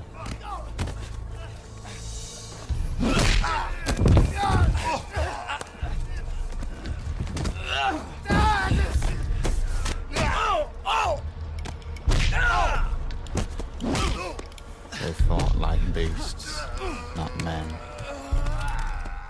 Where did you watch this movie, Josh? I watched it on my computer. Oh, I see. I think I can read between the lines there. Steve, where did you watch this movie? For this viewing? Yeah. Via Amazon. I watched it on Amazon as well. Yeah. So I think it's very important to note that this is not the version of the movie that I grew up with. It's not the same as the DVD. It's not the same as the VHS. There are some changes to the violence. Yeah. And it's noticeable to me immediately because Edward Douglas is on the raft. He was in a plane crash. There's two other guys on there, and they start stabbing each other. But in the Amazon version, you don't see them stabbing each other. Yeah. Then they fall off the raft, and then in the extended version, in the actual version, which you don't see on Amazon, one of them tries to get back on the raft, and Edward Douglas beats him to death with an oar. Yeah, that's the version I watched. Did you guys not get to see that? That was not present in the Amazon version. It looks like they toned down the violence. There was a director's cut version of that movie, but I think that's all it was a few extra moments of violence. Was the other guy still eaten by a shark? A shark shows up, and then it's assumed that he's eaten by a shark. Oh no. That one moment, the movie's almost better without it, because he spends the rest of the movie being so horrified by what he sees on the island. It's like, well, you murdered a dude. Like, I don't know what the fuck your problem is. You murdered a man with an oar. Yeah, you know, without the murder, it's like, oh, okay, I can see why this non-murderer would be horrified by what he's seeing. What do you think, Steve, of those opening credits? Is that like late 90s chaotic, like, enough for you? Yeah, I mean, very cliche, no real effort. I mean, I think by the time they got to the design for the credit sequence, they were just like, make this a movie and release it all fucking ready. Just get it out. It reminds me of, like, Stigmata. I don't know if you've seen that movie. God, I was just thinking about that movie. Where it's just like chaos. Oh, it reminded me of the opening of the House on Haunted Hill remake for some reason. That's right. Dude, yes, that's the one. I swear to God, Gabriel Byrne has played the human incarnation of Satan in like 5 separate movies. It's so weird. Anyway. So our main guy, who's played by David Thewlis, is Edward Douglas. He's on this raft, you know, he's basically on his own. He's seemingly gonna die out here, just floating around the Java Sea in this raft. But he gets picked up by a boat. And Steve, that's where we see Montgomery, who I guess kind of rescues him, right? He hydrates him. He takes him to an island where he lives. And the idea is, he says, I'll get you to a radio, I just gotta fix it up. You know, we can have some people come and pick you up, but for now, you gotta come stay with us. Steve, he breaks a poor rabbit's neck. He does. I don't really understand that scene, I'll be honest. I've never understood that scene. I don't really, I guess other than Montgomery's already a little unhinged at that point, and we're going to watch the rest of it happen. But yeah, Montgomery kills a bunny just to make a point. And then... well, I understand why, story-wise, if you want me to get into it. Yeah, I mean, go for it. So... they bring in exotic animals from this boat, right? He takes a cage of rabbits to the island, obviously for experimentation. But he kills one of them, and on this island, everyone is vegan. There's no killing animals allowed. Right. The reason he does it is because they now have this special guest here, which he can use as an excuse to eat meat. Oh, to have rabbit. Yeah, I guess you're right. That's what it is. Because they do serve it later, and you know what? You're right, because... what's his name? The butler says that the rabbit was Montgomery's request. So that's Azazello, sir. Right? Yeah, and Brando's upset to see it. So yeah, he kills the rabbit, and then he takes, what's his name? Douglas. Edward Douglas. Edward up there, up to the main area, and he sort of explains that, like, this island's had multiple owners, and at one point, Japanese investors bought it and built a resort there, but the resort failed, and then Moreau moved in because he wanted an isolated place to do pioneering medical work that, for whatever reason, he couldn't do elsewhere. Yeah. And it's explained innocently enough. He's like, you know, animal activists wouldn't let him do his genetic experiments in the USA. Right. And he kind of like puts it really lightly. He's like, you know, it got to a point where you couldn't even cage a rat without reading its rights. Right. So it seems like innocent enough, right? When you put it in that framework. Yeah. I mean, Val's got painted on white shorts. He seems innocent.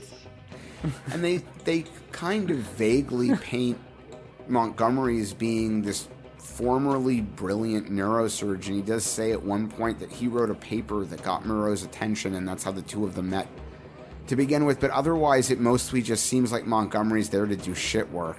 It's like you could have found a veterinary tech to do most of this, but fine. You know. Yeah, like all like the labor, like the fixing things around the compound, like feeding people. Yeah. Which we'll get into a little bit. Yeah, no, we need a brain surgeon to do the day-to-day duties. Yeah, right? I need a fucking brain surgeon. I'm going to have you feed some animals, so I really need a candidate who's familiar with the, I don't know, the oblongata. The medulla oblongata.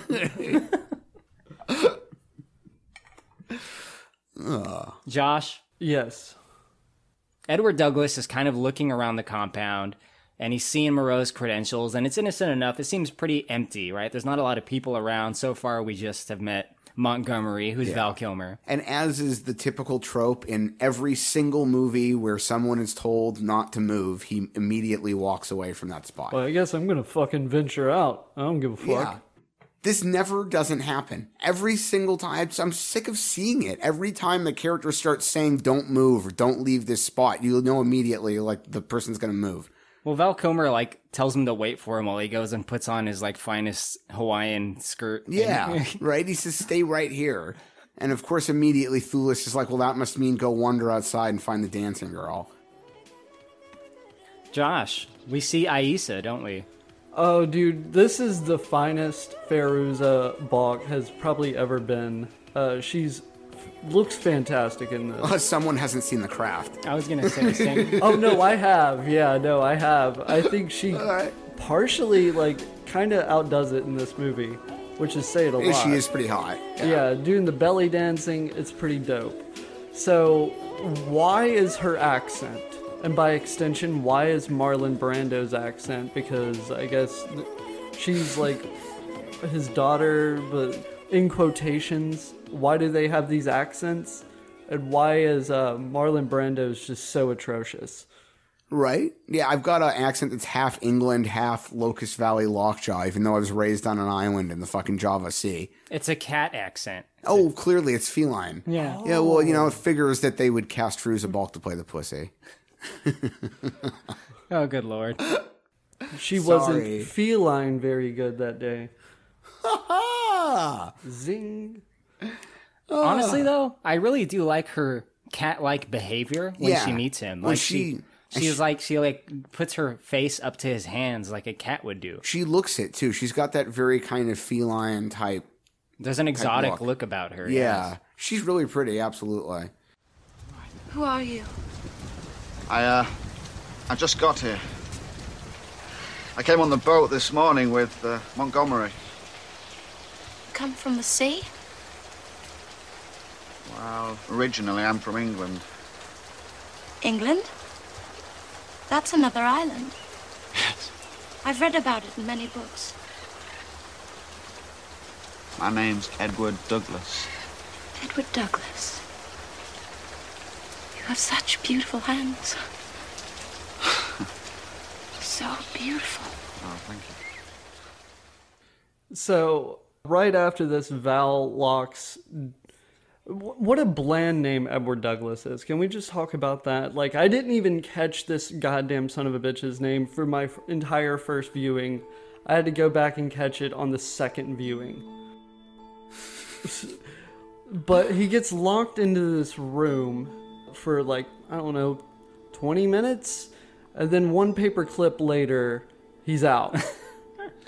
Yeah, I mean, it makes you kind of wonder how it is they keep anything alive secured in this place, considering it's that easy to just get out. Where there's paper clips in his bedroom? Like, they have like stationary equipment in there? There's like notepads and paper clips? Where did he get that? It's a letter opener.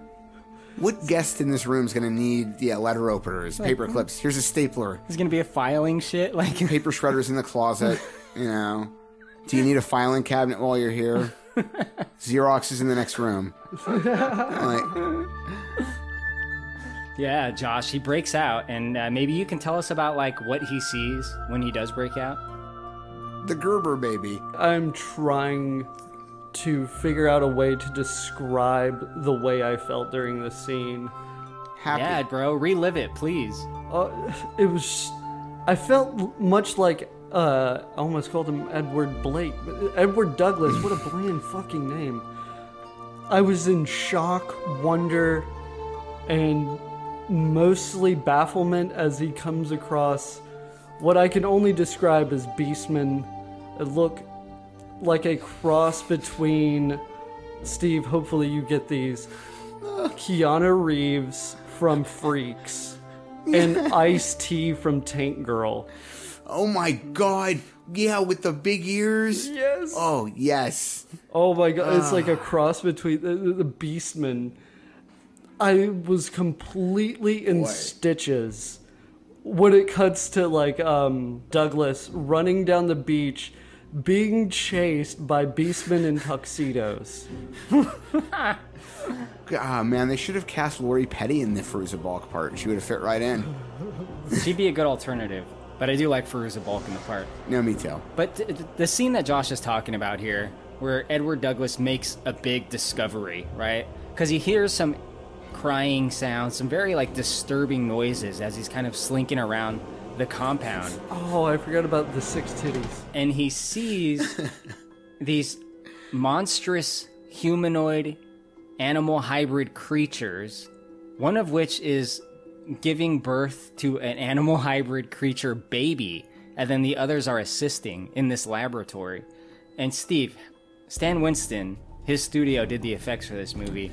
Are they not fucking amazing? They are amazing, and it's amazing they got any of it done at all. Like, they only had 14 people there, and they really needed a lot more than that. And they didn't get the job till late, and they had multiple directors who didn't want the same thing. And when Frankenheimer got there, he didn't think they'd gotten enough people to play background creatures, so he suddenly wanted them to round up a bunch of extras locally wherever they could and give them makeup too. They ended up grabbing a bunch of hippies who were living on some kind of compound in the forest nearby and just making them animal people. Fucking A. I call them manimals. Manimals. I called them beastmen. Manimals is fine. We can go with that. Manimals.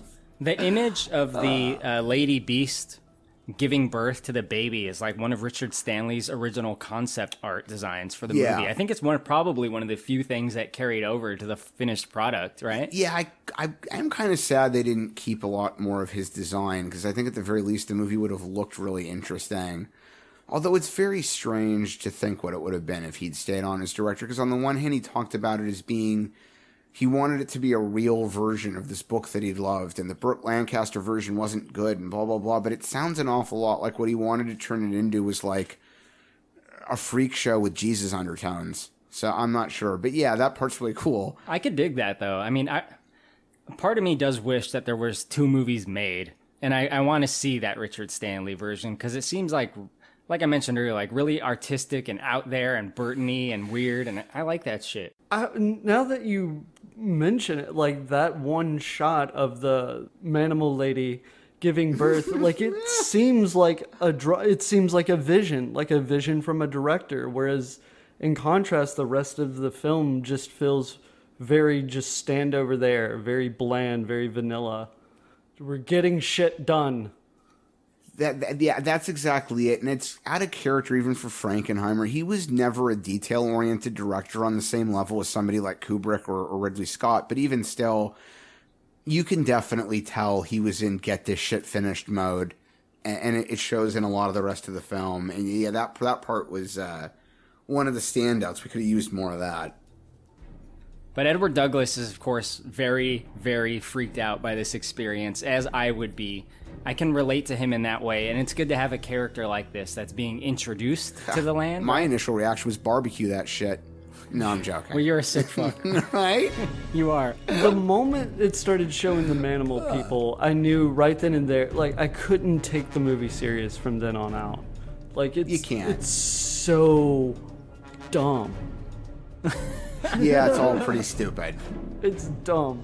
It's flat out stupid. So Edward Douglas, he's like freaking out. He runs away, and Aisa catches up with him, who's Fairuza Balk, and she says, "Look, I'll help you get out of here, but you cannot like incriminate my father like when you leave." And he's like, "Fine, just get me the fuck out of here. This is too fucking much." He's freaking out, and I really like his level of fear that he has.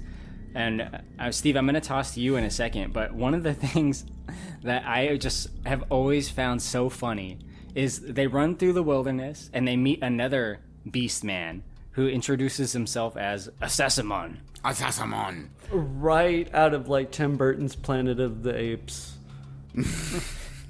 Which also has great makeup effects. Yeah, I mean, if nothing else, for all the problems with that movie, the costuming, the monkey effect looks fantastic in that film.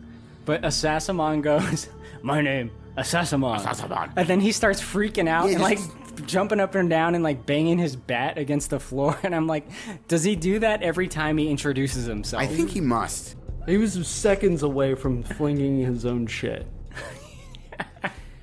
You from Vault?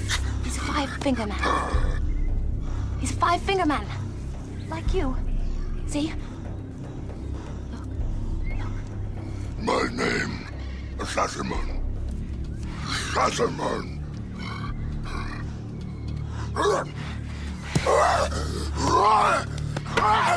Assassimon!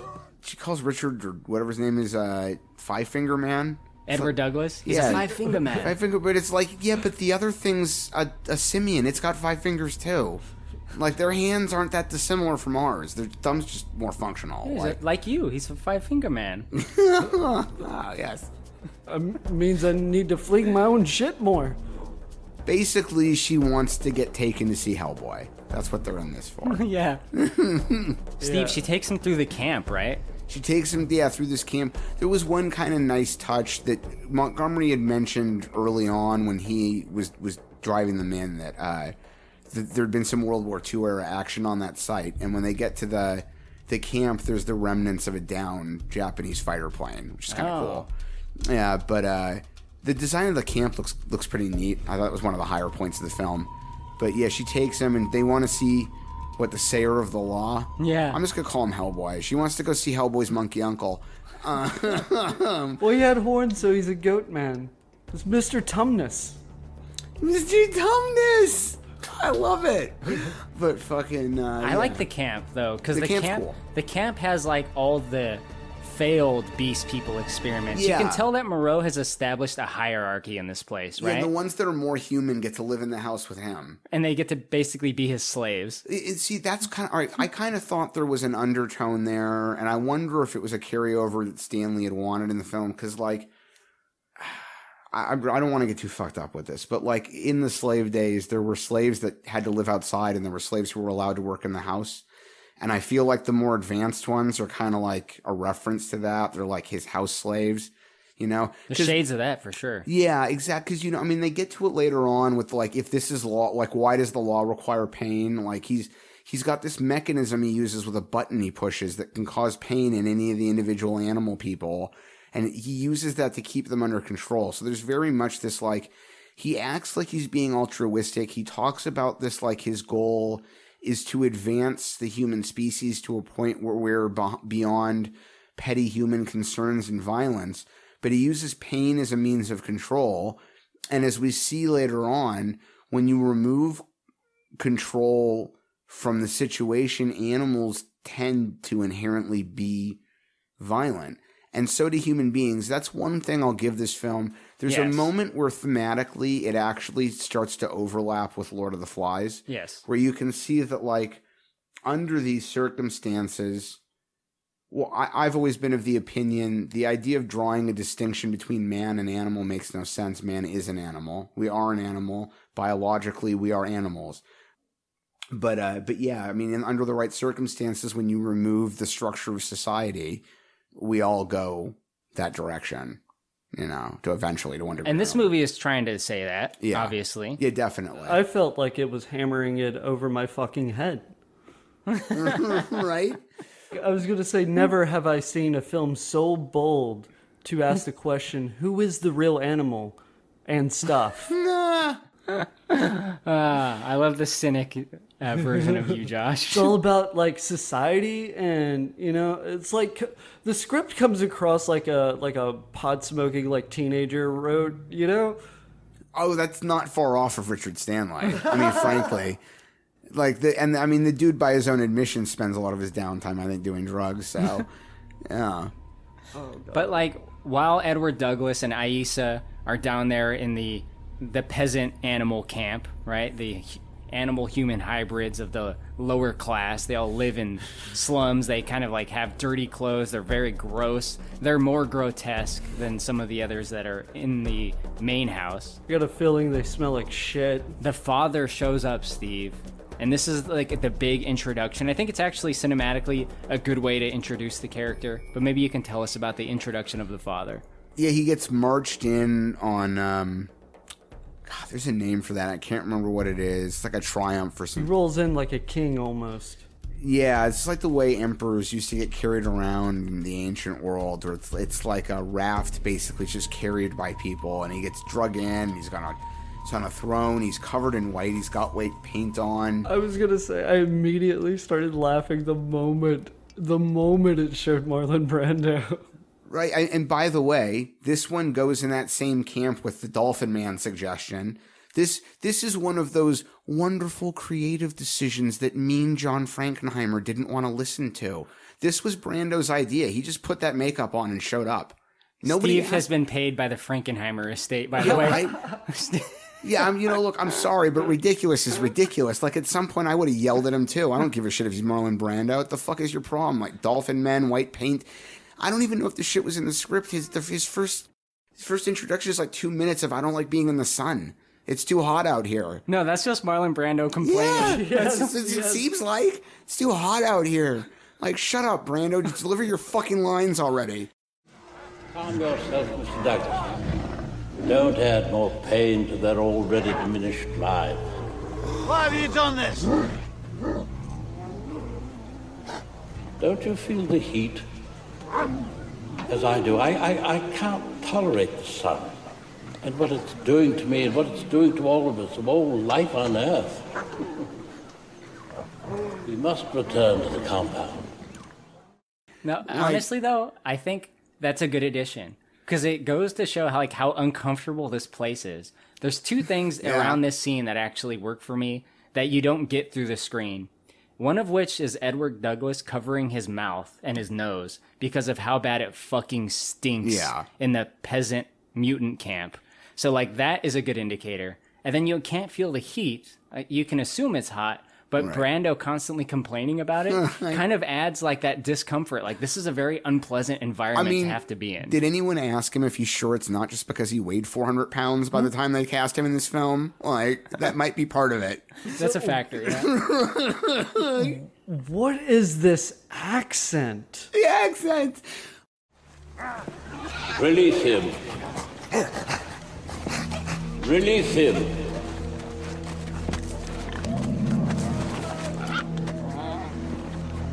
Give him the gun. What? Give him the gun.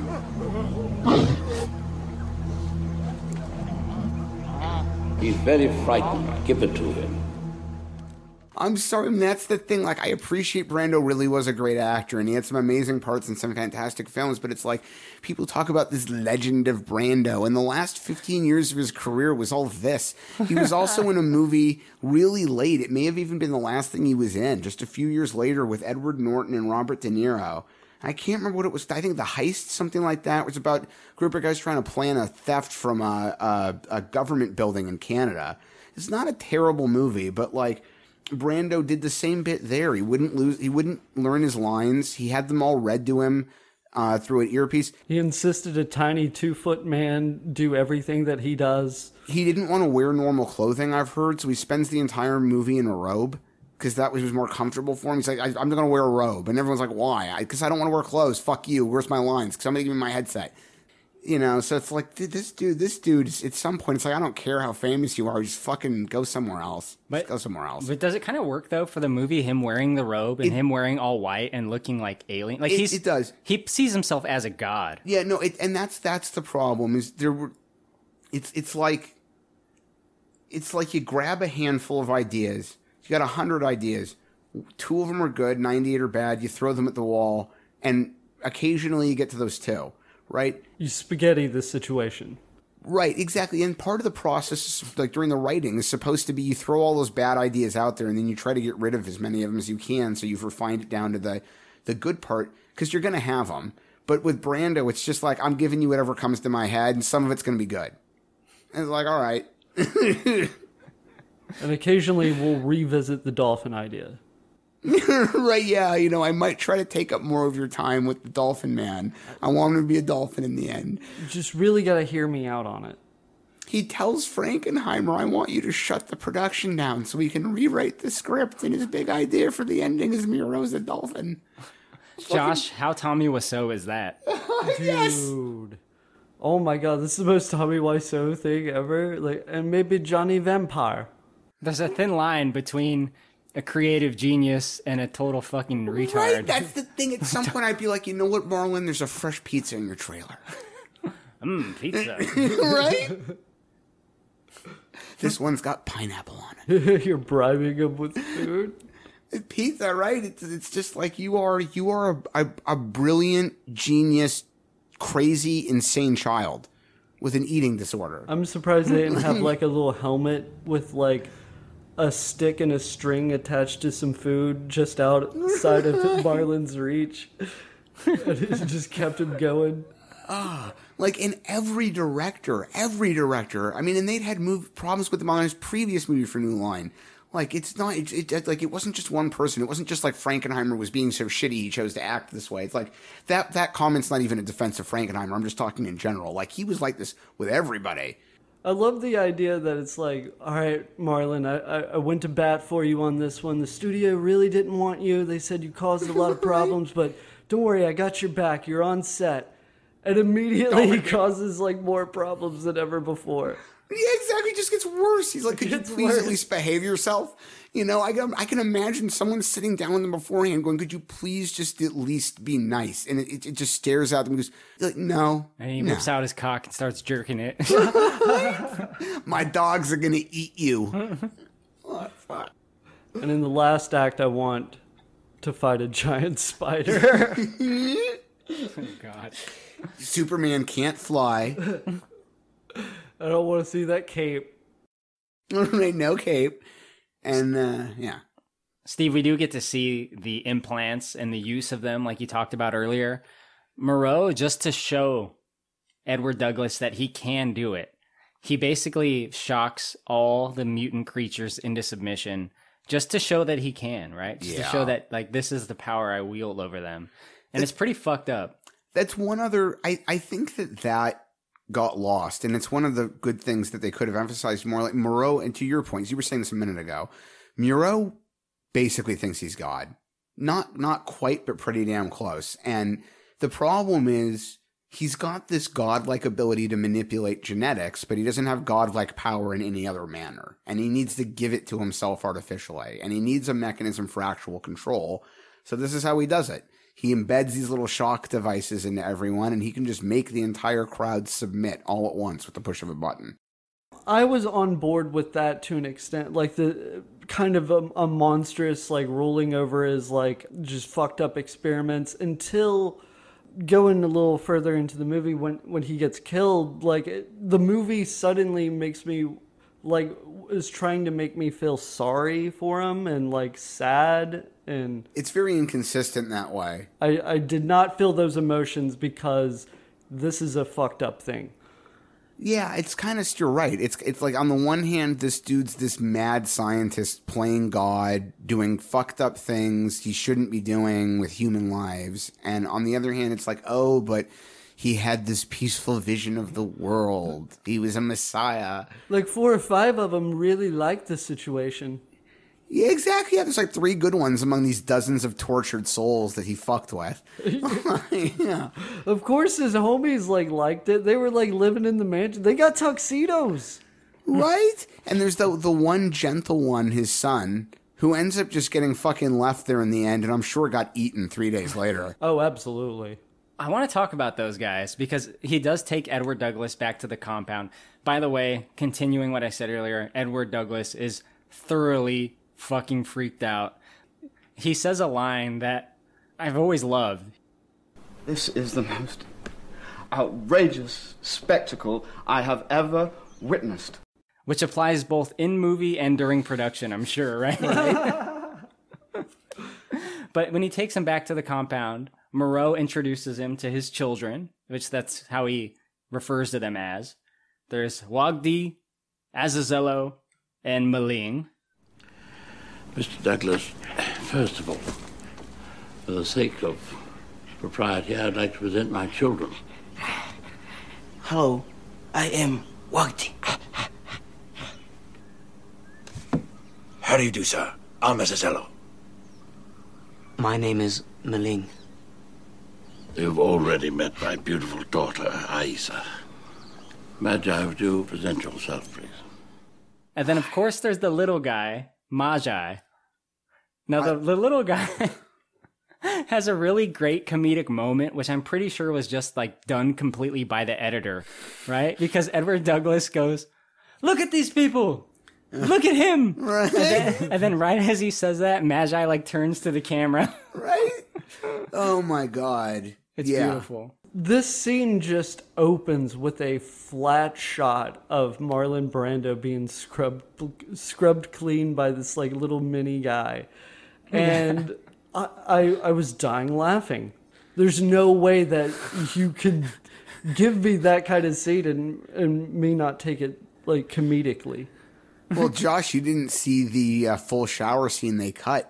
The royal penis is clean. Brando goes full nude. That little thing's got to bathe him with a ladder. Yeah. And they got a rag on a 6-foot stick. It's coming to America. That guy cleans him. Like, Brando gets a scrubbing. What is that a scene that Marlon just insisted be in the movie? I'm sure. I'm 100% certain that moment did arise out of Brando's insistence that they give that character more screen time. I want him to clean my cock. Right? How many tacos can this little thing carry? It's funny because that little dude dresses exactly like Yeah, Brando. they've got him in the same outfits. And that is funny. It is really funny. It's the funniest goddamn thing to me is when they're fucking playing piano together and they're wearing matching outfits. They even spoof it with Mephisto in South Park, where the little guy's Kevin's wearing the same outfit, the shirt and the hat. It's so good. And it's funny because he even has a little do-rag. Yes, I love the do-rag. Oh, my God. Maling is one of the children, and he seems pretty together. Like, he seems like he was one step before Aisa. He's the guy that he reads Yeats before they have dinner. Right. And he's like super proud of himself after he does it. The darkness drops again. But now I know that 20 centuries of stony sleep were vexed to nightmare by a rocking cradle. And what rough beast, its hour come round at last, slouches towards Bethlehem to be born. Oh, Maling, that was just beautiful. Thank you so much, Terry Toast. I don't know, man. Something about Maling, I've always liked him. I remember watching this movie as a kid. I got this from a local video store, and I just saw it on the shelf, and I was like, oh, this is for me. He's kind of like the most tragic character of them all in a way. Because, he doesn't even seem able to fight on his own behalf.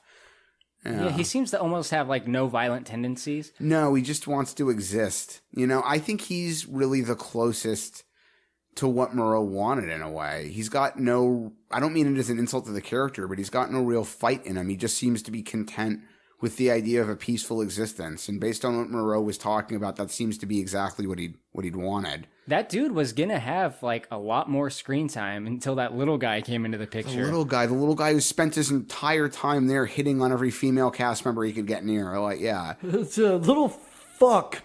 Stole my screen time. And apparently Val Kilmer treated this dude that plays Maling like shit. Yeah, I mean, apparently Kilmer was treating everybody like shit. But he told this guy, because this guy was reading lines, and Kilmer was like, yeah, that's pretty good. And the guy was like, oh, thank you. This is Val Kilmer complimenting him. Right. And Kilmer goes, but just know, if it comes down to you or me, it's going to be me every time. Yeah, it's going to be right. Yeah, absolutely. What does that mean, Val? I think Kilmer really was... He was threatened by him. Yeah, when it doesn't excuse the behavior in the least. I'm not trying to excuse the behavior, but I think the divorce was really fucking with his head, and he had just come off a gigantic publicity tour for Batman, which is exhausting, and making Batman, I know, was bad for him. Yes. And presumably Jean-Claude Van Damme amounts of cocaine, right? You're right. No, I don't think he was using I don't think he was like much. that, yeah. Yeah, I mean, but Batman, I think, was a very isolating experience for him. He's commented before that it got to the point where nobody on set was talking to him, and it wasn't because of his behavior. It was because being in the suit made it too hard to communicate, and he wasn't getting any feedback. Like, it's funny, he also complained about not getting enough direction from Michael Schumacher, or Joel Schumacher, excuse me. And, I think Batman had been a hard movie for him to make. He came off it feeling very isolated. He came off it feeling totally unhappy with the product that he'd made. Then he finds out, whatever the exact timeline was, he finds out he's getting divorced. He gets served the divorce papers in the worst possible way. He's exhausted from the PR tour. Like, it doesn't excuse any of his behavior, but I don't think he was in a good place. I really don't. I just think that, like, a big actor like him to, like, push down an unknown. Oh, yeah. Is super like, shitty. It's like the worst way you could behave. Yeah, and like, why do you need to be so insecure? With the exception of Brando, everyone on this set is below you. So what are you worried about? Yeah, you should be lifting people up, though, man. Right, yeah, 100%. I'm getting a mild amusement thinking about, like, Val Kilmer getting, like, insecure about the actor. He's like, oh my God, I think he might be better than me. It's so part and parcel. It's such the stereotypical trope for an actor. You know, that insecurity, it really is there for a lot of them. And, you know, they need to be getting told how good they are. It's unfortunate. Moreau takes him to dinner, Steve, and this is where we get maybe some of the, like, theological discussion about, like, what he's doing and is it right or wrong. It's pretty on the nose, but it's something I did like as a kid. Yeah, I mean, I guess at least they give the Moreau character some time to discuss his motivation. Justify his actions. Yeah, try to give it something. He says that his work, like, we learn his goal. He's trying to genetically create a divine creature that is incapable of malice. Well, Mr. Douglas, very good of you to join us. Oh, please tell me, is the devil still pursuing you? Well, perhaps you could explain to me what you mean by the devil. You seem to be on terms with him. Well, permit me, Mr. Douglas, to tell you something of the devil as I've come to know him.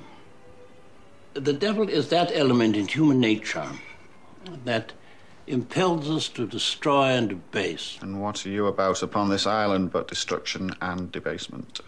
Oh, well, I can tell you very plainly. For 17 years, I have been striving to create some measure of refinement in the human species, you see. And it is here, on this very island, that I, sir, have found the very essence of the devil. What do you mean? I have seen the devil in my microscope, and I have chained him. And I suppose you could say, in a sense, metaphorically speaking, I've cut him to pieces. The devil, Mr. Douglas, I have found, is nothing more than a tiresome collection of genes. And it is with great assurance that I can tell you that Lucifer, son of the morning, is no more. I mean, I guess by malice he must mean like formulated malice, because like, yeah, you know, like dogs or domesticated dogs are like the sweetest animals in the world. They want to be near people. They like being comfortable, but you know, even they'll get shitty with, you know, because they're animals. We're all animals, you know. Hell, even a normal human being, I guess that's what he wants to get rid of, would just snap sometimes. So, you know, I don't know what you're aiming for. I'm not aware of the existence of an animal that is beyond that capacity. He just tries them all. He's Yeah, like, exactly. Even blatantly, like, violent ones. He's like, right, yeah, some of them are hyenas and shit. A hyena is the worst idea you could go for. Yeah, I mean, hyena's whole existence is literally a violent fight for survival. It's it's not even a matter of just needing food. It's like you live in an environment where some of the other animals you live with are trying to also kill you. Like, yeah. Just as a side note, I was wondering this whole movie, is he fucking these things? So what's really funny about that is in Richard Stanley's mind, 100% yes. Stanley, and it goes back to his original sketches before he'd even sold the film, envisioned there being a lot of sex on this island. A lot of sex on this island, including between the animal people and regular people. And it probably would have involved Moreau. Montgomery especially was supposed to be basically humping whatever would have sex with them. Oh, man. Hopefully there's no Duckman. I love that show. I love Duckman. Is that bestiality? Does that still count?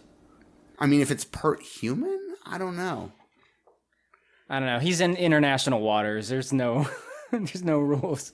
What about, what's her name? Aisa? Yeah, she's mostly looking human. I'm going to tell you something. She's close enough to human. If I'd been on that island and I'd gotten a chance, I wouldn't have thought about it. I would have went beast mode? I wouldn't. Oh, yeah, beast mode. There you go. I wouldn't have done anything with the others. Too animal. But if she'd been down, you know what? All right. Does that make you a furry? Probably. Which is effectively means that after this, I'm going to have to go like kill myself. What about them 6 titties? Does that do anything for you? I'm really more into the 3 titty chick from Total Recall. Yeah, 3's enough. 3's enough. 6 is the crowd. So after the dinner, Josh, later that night, Edward Douglas is like had enough of this shit. Like he cannot fucking take it anymore, and he tries to escape. Why don't you tell me about how that goes? I think it's funny. They're like, yeah, we'll entertain you a little bit more. We'll have a trial in the morning, and cut to like 3 a.m. where he's like, no, fuck this. I'm out. Fuck your trial. Fuck your trial, you fucking weird pasty person. Fat pasty piece of shit. You pasty piece of shit. So he tries to leave by going to the boat. Did they establish this boat? Because I thought... Not really, but they happen to just have a small boat there. Okay, alright. So the movie didn't tell us there was a boat, but all of a sudden there's a boat. And he starts hearing like little pitter-patters. And I got the faint scent of really bad 90s CGI. And my senses paid off because we are treated with some of the worst looking, like Microsoft Windows 95 rat creatures. Yeah. Let's stand on. They're bipedal, like rat mini-men. Bipedal rats. There are so many of those, and it's going to keep happening because it's the nature of CG, but there are so many of those where even when the movie itself was kind of mediocre, I remember seeing it in the theater at the time, like in '96, and going, whoa, at least those look cool, the CGs, because it was new, you know, and you'd never seen it, and it looked neat in the moment, but you fast forward a handful of years, and it's like, oh, no, that shit doesn't hold up. It doesn't look real. No, it doesn't look real, and that's most of them. You get this tiny, like T2, The Abyss, in the first Jurassic Park, that the CG is good enough that even now it hasn't become bothersome. Like Reptile in Mortal Kombat. Right? Yes. Or even the stuff Lucas did. Here's my Star Wars. You know I'm going to get it in somewhere. Like the stuff that Lucas did with the special editions in '97. I don't even necessarily dislike all the individual changes themselves in terms of intent. It's just some of the CG. And this guy owns ILM. Some of that CG did not age well. No. But those rats are bad. That whole scene is bad of Douglas trying to escape. It is. And by that, I mean it doesn't need to be there. It serves no purpose other than showing that he wants to get off, which we're already very aware of. Yeah.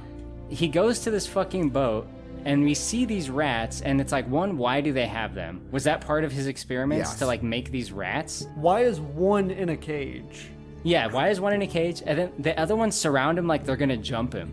It's weird. Yeah, it's almost like Velociraptor status. Like they're encircling him. I couldn't have said it better myself. Why does this scene exist? Why does this movie exist is a more valid question, but why does this scene specifically exist is a very valid criticism. When it creates a really conflicting line of thinking for me, because the scene itself I don't like and don't want it to be there, but like I feel like if this had been better scripted and better planned, that one of the problems with it is that an hour and 35 minutes isn't long enough for these characters. Moreau by himself really demands more than that in order to have a proper arc. And one of my big complaints about this film is they go from introducing him to killing him like way too quickly in terms of there being any chance to develop that character. So on the one hand, I'm like, if the scripting had been better and the characters had been better written for and better invested in, this could have been a 2 or 2.5 hour movie, and they would have had enough chance to develop these people.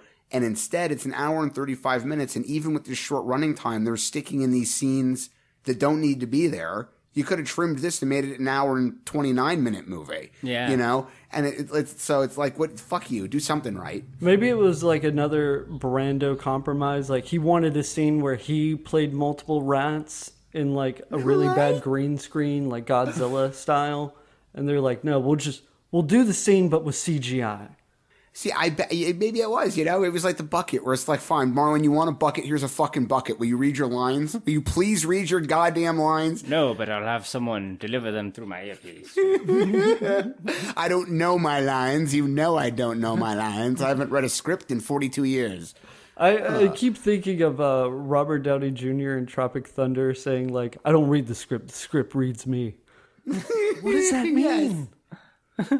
It's like, I have also, director, sir, I have 6 hours worth of notes about a script I haven't read. Oh, I'll hear you out. Yeah, let me sit here. Dolphin Men, you said, and you didn't read the original script. You didn't read and you're not familiar with the H.G. Wells book either. Well, if I refuse to listen to all this, will you please make a public statement about what an awful director I was? Good. All right, thank you. Steve, have you read this original material, H.G. Wells? I have, although in fairness, the only time I've read it all the way through, I was about 14. I remember enjoying it, but I don't remember all the details. Just on a surface level, like, I don't know much about H.G. Wells' writing, but this just sounds like a bad day at the... Like, I love Stephen King, but Stephen King also wrote the Tommyknockers. And Cell. This one, the book itself is way more entertaining. They changed enough about this that it doesn't really... Like, I love Blade Runner, but it's got a credit for being based on a Philip K. Dick story, and the truth is there's so little left of the Philip K. Dick story in it, they may as well have just not included the credit, and I don't think anyone would have noticed. Like The Running Man. Yeah, exactly, like The Running Man, where, like, technically, yeah, they started off with Richard Bachman's story, but they share virtually nothing in common. And I would say that's pretty much the same here. Like, if you took a muffin with sprinkles on it and took just the sprinkles off, that's what made it from the book into this movie. You know what I mean? The Trial of Lo Mai, Steve. Yeah. Lo Mai is the cheetah man, by the way. Yes. Who looks really fucking awesome. He does. He looks good. When he is a person and not a CGI effect, right, Josh? Oh my god. The effect of him, it's like 4 or 5 frames per second. And he just like skips across this lake like he's super fucking Mario. Like, doop, on doop, the 4 doop. legs? Oh my god, it's so bad. It looks awful. It looks like they caught him doing 4 poses in stop motion and then blended them together to make it look like he could run on 4 legs. It's like, look, they're either jointed like people or they're jointed like cats. There's a reason cats don't walk on their hind legs, and there's a reason that people don't walk on all 4s. Like, moving back and forth between the two, from a physiological perspective, makes no sense. It either walks on all 4s or it walks on its back legs.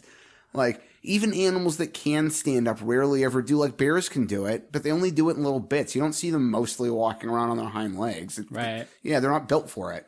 Like, Lo Mai is played by Mark Dacascos. Did you know that? You know what? I'd completely forgotten that, and I hadn't noticed in the credits. Holy shit. Okay, Dacascos is... Who's played by Mark Dacascos? Lo Mai, the cheetah man. The cheetah Mark man? Dacascos? Wow. He's Jimmy from Double Dragon. He is. Yeah, Jimmy, or Bimmy. He's been in some super garbage, but he's also been in some really cool stuff. In fact, Josh, here's one. I'm going to throw fits about this till we do it. The 3 of us should do a movie that he's in called The Brotherhood of the Wolf. It's a really neat... I haven't seen that movie in so long. See, yeah, that's a really neat one no one even really remembers. But yeah, absolutely. Dacascos has been some real garbage, but he's also had some very fun roles. I like that dude. He also narrated a really cool documentary about Musashi Miyamoto. Oh, anyway. Really? Yeah. Steve, how does the trial go? Not well. So yeah, Lo Mai has killed a rabbit, and Moreau knows this because Aissa, whatever her name is, Aissa, saw the rabbit, saw Lo Mai, knows that he did it. So they put Lo Mai on this kind of mock trial because you're not allowed to kill anything. Not to kill for pleasure. Not to kill for hatred. Not to kill anything, anytime. That is the law. That law has been broken. None escape. None escape. None shall escape. Who is he?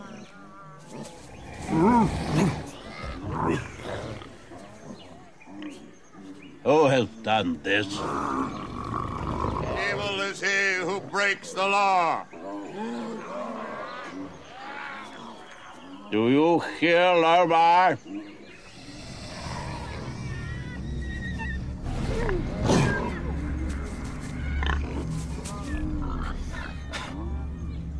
Do you hear? He's created a bunch of hybrids between human beings and predatory animals, and then told them that they're not allowed to follow any predatory animal's primary instinct. They can't eat meat. Can't eat meat. Can't hunt. Can't eat meat. Like, even domesticated dogs will occasionally try to hunt stuff. Cats, which can't really be domesticated at all, do it constantly. Anyone who's ever, not every cat, but if you've owned cats, it's a solid chance you've had one that's brought home rats or brought home birds or at least has tried to get them. I had a Labrador that drowned a rat in our swimming pool and then brought it in as a gift to my mother. Like, it's just what they do. Did he wrap it? He almost did. He had it hang in his mouth. He was so happy. It was fucking 5:45 in the morning. I'm asleep before I get up for high school. All of a sudden, my mother starts going off in the kitchen. She decided to go down there early to feed the dogs. She lets them out there early. The male comes back in. We had 2 dogs. Male comes back in with the rat in its mouth. We're running downstairs. What's wrong? What's wrong? I can't remember what my mother was screaming about. She's like, your dog's got a rat. Blah, blah, blah. Like, fuck, all right. I guess I get to deal with this at 6 a.m. But, yeah, I mean, that's just, why would you do that? But anyway, so they've got him on this trial. And for some reason, here's a moment that makes no goddamn sense at all. He's got his son, Moreau's got his son, the well-mannered one, or who you think is the well-mannered one, who actually turns out to be a psycho. Azazello? Yeah, Azazello. Azazello's acting as like the court guard, the warden. What do you call those guys? Bailiff? Yeah, he's acting like he's the bailiff for the trial. Well, he just decides all of a sudden to put a cap in this other dude's head. Blows his fucking brains out. He just walks up and puts him in. It's like, dude, this whole trial is about how none of you, under any circumstances, is allowed to kill anyone, and you just put a bullet in his brain. What did you even need the gun for? I forgive you, my son. Father? Lomai has broken the law. He killed a living thing.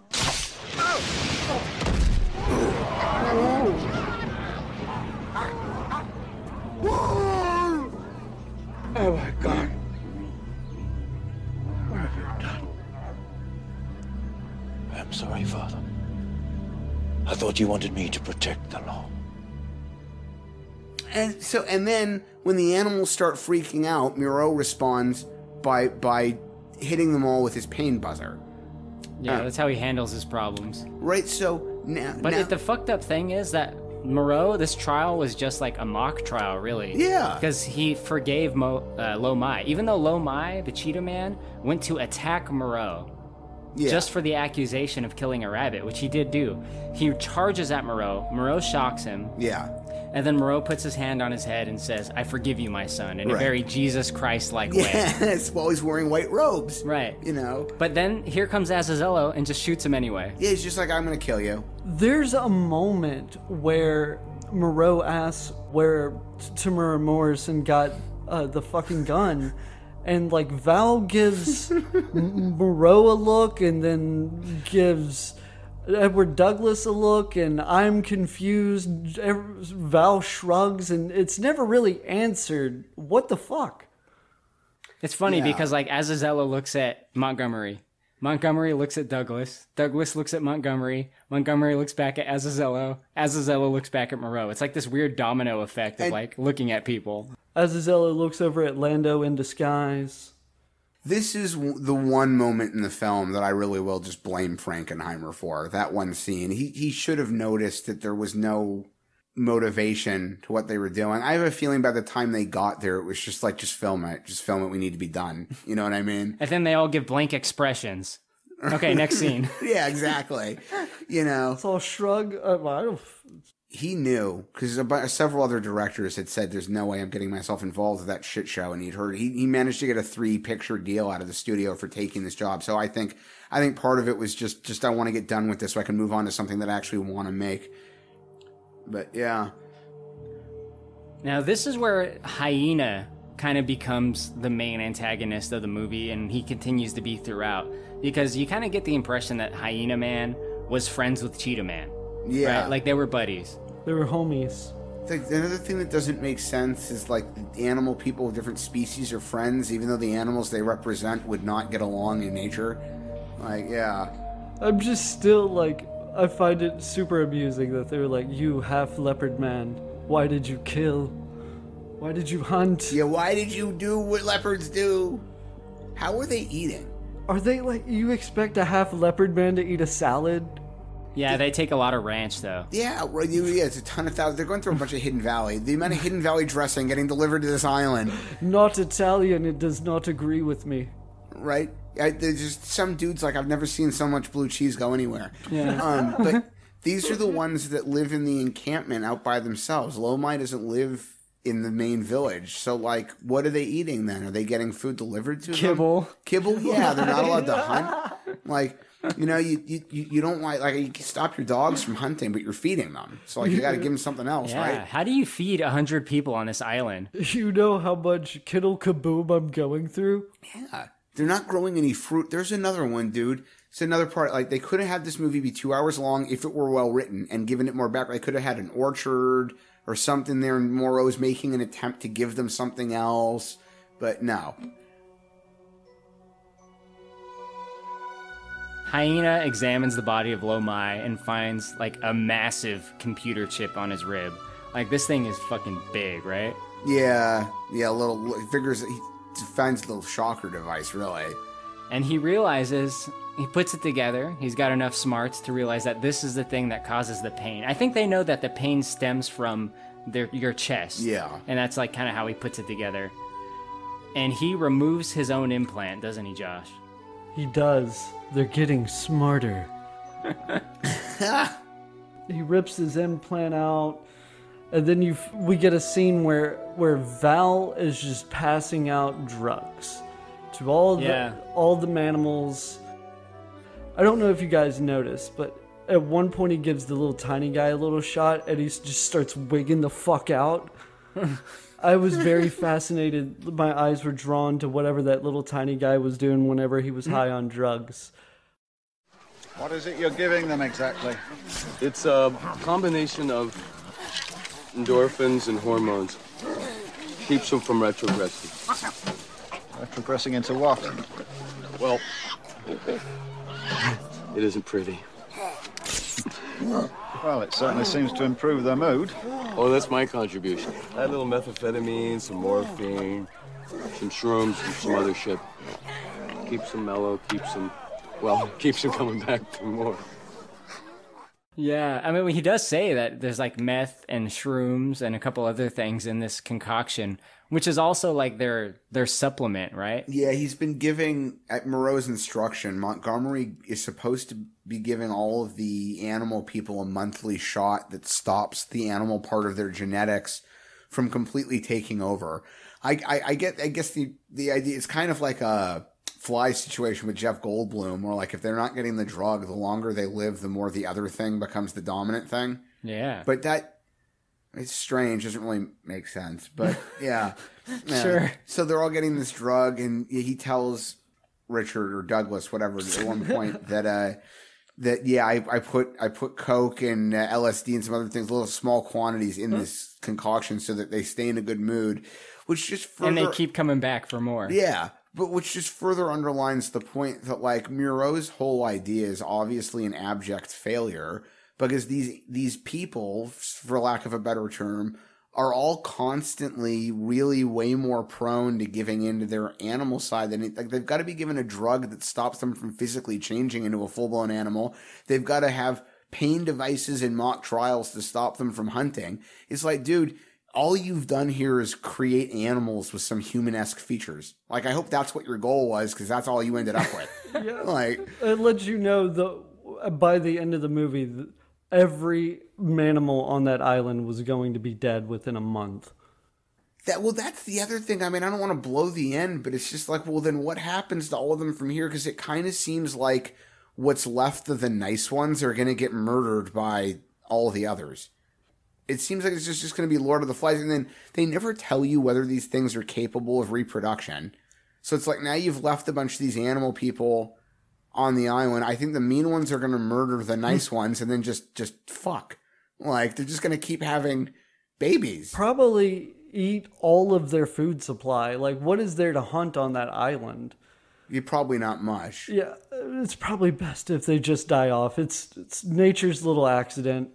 You could be right, assuming that depending on whether or not the landscape can support them, the long term for what's left of them may just be dying of starvation.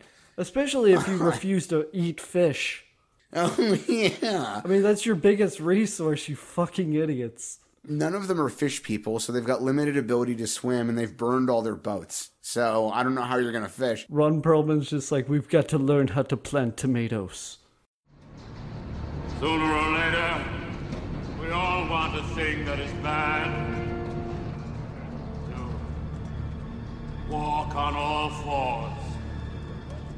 To eat flesh or fish. To make love to more than one. Every which way. These are all bad things. These are not the things that men do. Right? To plant tomatoes. That is the law. That is the law. To eat the onion. To watch Dr. Moreau method acting. That is the law. In the law. I mean, that's another thing, man. Like, I obviously Brando was phoning it all in on purpose, but for all the talk over all the years about how Brando is supposed to be one of the greatest actors who ever lived, you look at the last few movies he was in, like this, and even Don Juan DeMarco, and the one he was in with Ed Norton and De Niro, or all of them. He's got people feeding his lines in the headset. It's like, this dude is phoning this shit in. Godfather's a banger, though. Godfather's a banger. Like, the dude had his time, you know? Yeah. Godfather's a banger. I mean, but by the time anything much past about the early 90s, if Brando's in it, he's just like, I'm just here to be here. The best part about Godfather is when the tiny 2-foot version of Godfather is also talking about. Yeah, that was Al Pacino. His son Fredo's upset because he's giving the family business to the little one. The little one? I've got to watch this movie. I'm giving this to your little brother. And by little brother, I mean your older brother who's tiny. He's 2 foot, but he's older. My name is Luca Brasi, sir. At this point, Hyena Man shows Val that he's taken the implant out. I don't know why he decided to show it to him. It seemed like you could have had the upper hand with a surprise, but yeah, it just gives his hand away like, all right, I ripped this out. And Val's immediate reaction is, all right, this sumbitch has got to go down. Hyena, come. Pain. No more.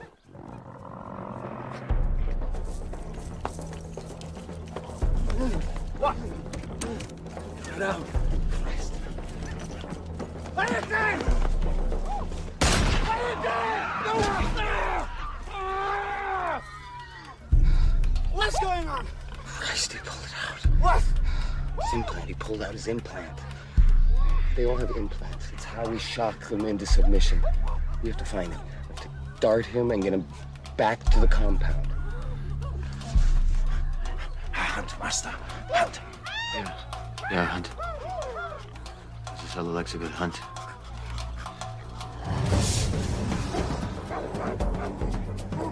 The only thing I can think of is it's almost like something a little kid would do when they didn't know that they weren't supposed to do it. Like, look, Dad, I pulled this thing out, you know? Except he knew he wasn't supposed to. Look, Dad, I pulled the implant out of my chest with my claw. Yeah, exactly. I was about to say, I pulled the shock implant out of my collarbone. He's like, why are you showing me this? You know you weren't supposed to do that. You son of a bitch. You need stitches. Right, you need stitches. Great, now you and Dad get to go to the hospital. Let's go to the hospital. No, hospital, schmospital, I gotta put my son down. He took the fucking shock collar. Right. I mean, that's probably the most sensible thing, though. I mean, you don't that once that thing goes running wild, it's gonna literally just start killing people, and they do. Yeah, Hyena kind of gathers a group of other disgruntled, like-minded manimals, peasant animal mutant hybrids, and they kind of want to escape the tyranny of Moreau. It seems like, right? Yeah, I think they want to get rid of the dictator. Yeah, they want to start a revolution. Wake up! The revolution has begun! Generation X is in effect! So Moreau at this point's been on screen for all of like 20 minutes, and they murder him. Yeah, he does get murdered. Yeah. They play his piano first, very shittily. They managed to get 3 or 4 whole scenes out of Brando during the 45 minutes he was willing to work. And, you know. We can't gloss over this bucket scene. So what's the story with this bucket? Well, that's the story with I kind of touched on it before. Like, that was not part of the script. Brando at one point said that he thought it would be a nice touch, that he thought it would look good because it was his funny way of keeping cool. But then he also had the dolphin idea, and he wanted it. And they had nothing there to use, and he apparently picked it out. And the prop people just cut a hole in it and put it on his head. And he made up the part where Ice is dumping the ice in it for him. And in his head, he's thinking the ice is how the dolphin is hydrating itself. But, I mean, that's just goes to show you how off the rails this whole thing was. Is by the time they got to here, Brando's like, I want that bucket on my head, and I want her to dump ice into it. And they were like, fucking fine. We read your lines. Just here's the goddamn bucket, Marlon. So just do it! Like, fuck me. Wow, oh my God. So this is just literally like a remnant. Yes. This is the vestigial temper tantrum. Yeah. Like, and I'm just like, again, I think everyone ultimately was a little bit at fault. All, including Frankenheimer. He could have been a little, especially because this is the third movie he had taken over. He had a reputation for doing this. That's why they wanted him. This is the third film he'd taken over from a director who wasn't working. He had done well with it 2 times before. He'd won a bunch of awards. He was well, and so, you know, he could have been better too. No denial. But like all of them, every time I see this scene, I'm gonna just think Brando thinks he has a blowhole right now.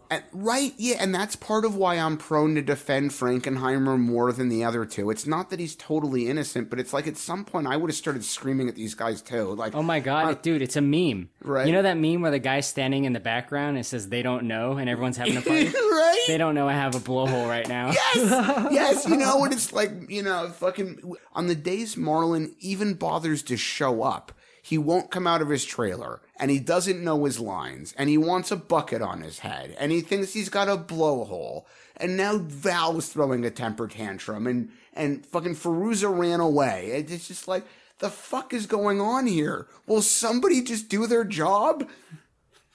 Like, fuck, man. No, absolutely not. And of course, when it comes down to it, every single one of them thinks it's the other one's fault. And it's like, it's all your fault. Just shut up and do your job.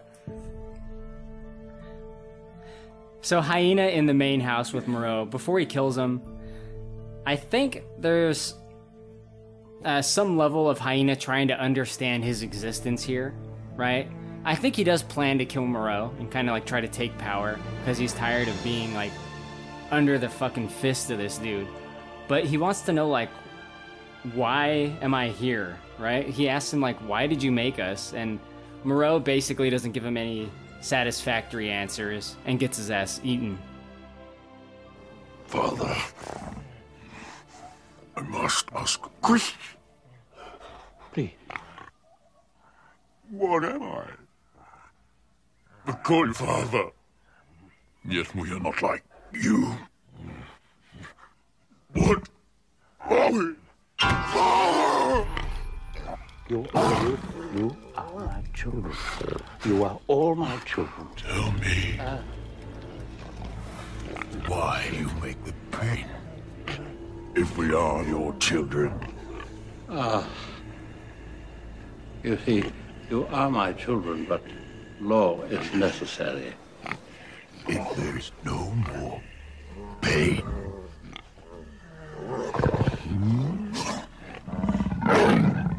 then is there no more law?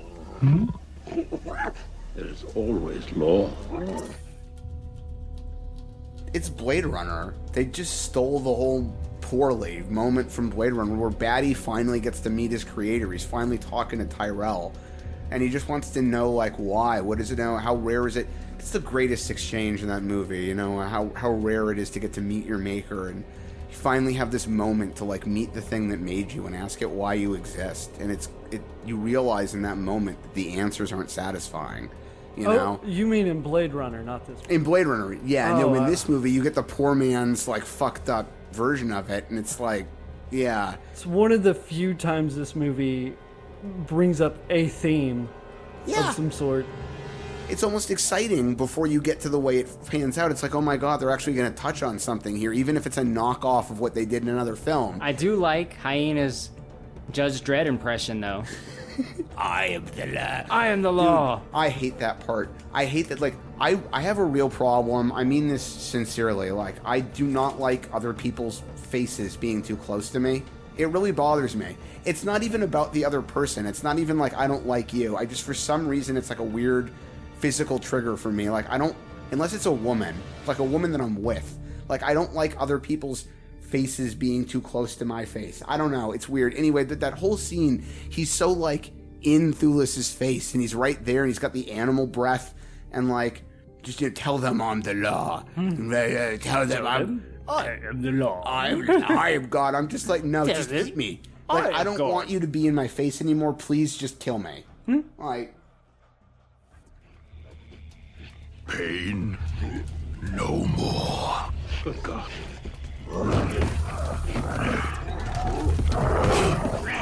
What are you doing? To walk on all fours. That is the law. To slurp up our drink. That is the law. We are not men.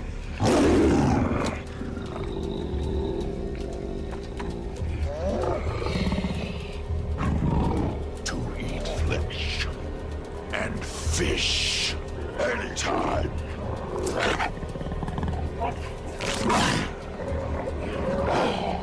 That is the law!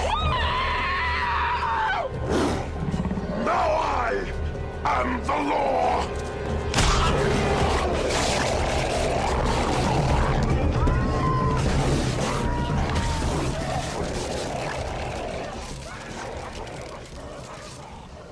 So Moreau is tragically killed at this point in the movie, Josh. And they have like a little bit of a funeral, and I think the remaining people here on the island... they Vader him? They Vader him, yes. The remaining people try to figure out like what to do. But fucking Edward Douglas is trying to get laid at this funeral, isn't he? Oh, dude, he's... Either he's trying to get himself laid / killed. I was going to say, I guess he went beast... I already made that joke, though. God damn it. So, yeah, he tries to bang... I forget her name. I just want to call her the Craft. But he goes to bang her until he realizes she's got some beast teeth, some vampire-ish teeth, and some, like, elf ear thing going on. And he's not so much into it. There is a moment, hold on, I've got it written down. He's like, if not for you, I would have said your father had failed or something to that extent. It's because I want to fuck you. I mean, you're not like the other ones. You're hot. Yeah, I find you sexually attractive, so I'm going to call you your dad's singular success. Uh-huh. If they were all sexually attractive, I never would have objected to this genetic experimentation. Maybe it's just like he's a last-ditch effort. Like, he knows everyone's going to die soon. He's like, I just want to get laid one time. No, I just want to die while the world's burning around. I've been on this island for so long, I will bang a manimal. Manimal. At this point, he's been on the island for maybe a week. Like... That's a long time for him. It is, apparently is. Yeah. This dude with a chronic masturbation problem, you know? Like... Steve, Montgomery doesn't handle this death well, does he? No, Montgomery's really the one who apparently wants to die. He just goes total raver style, breaks down. I mean, this is where we really get the Lord of the Flies meltdown, where they all just give in to their most animalistic desires and do whatever they want.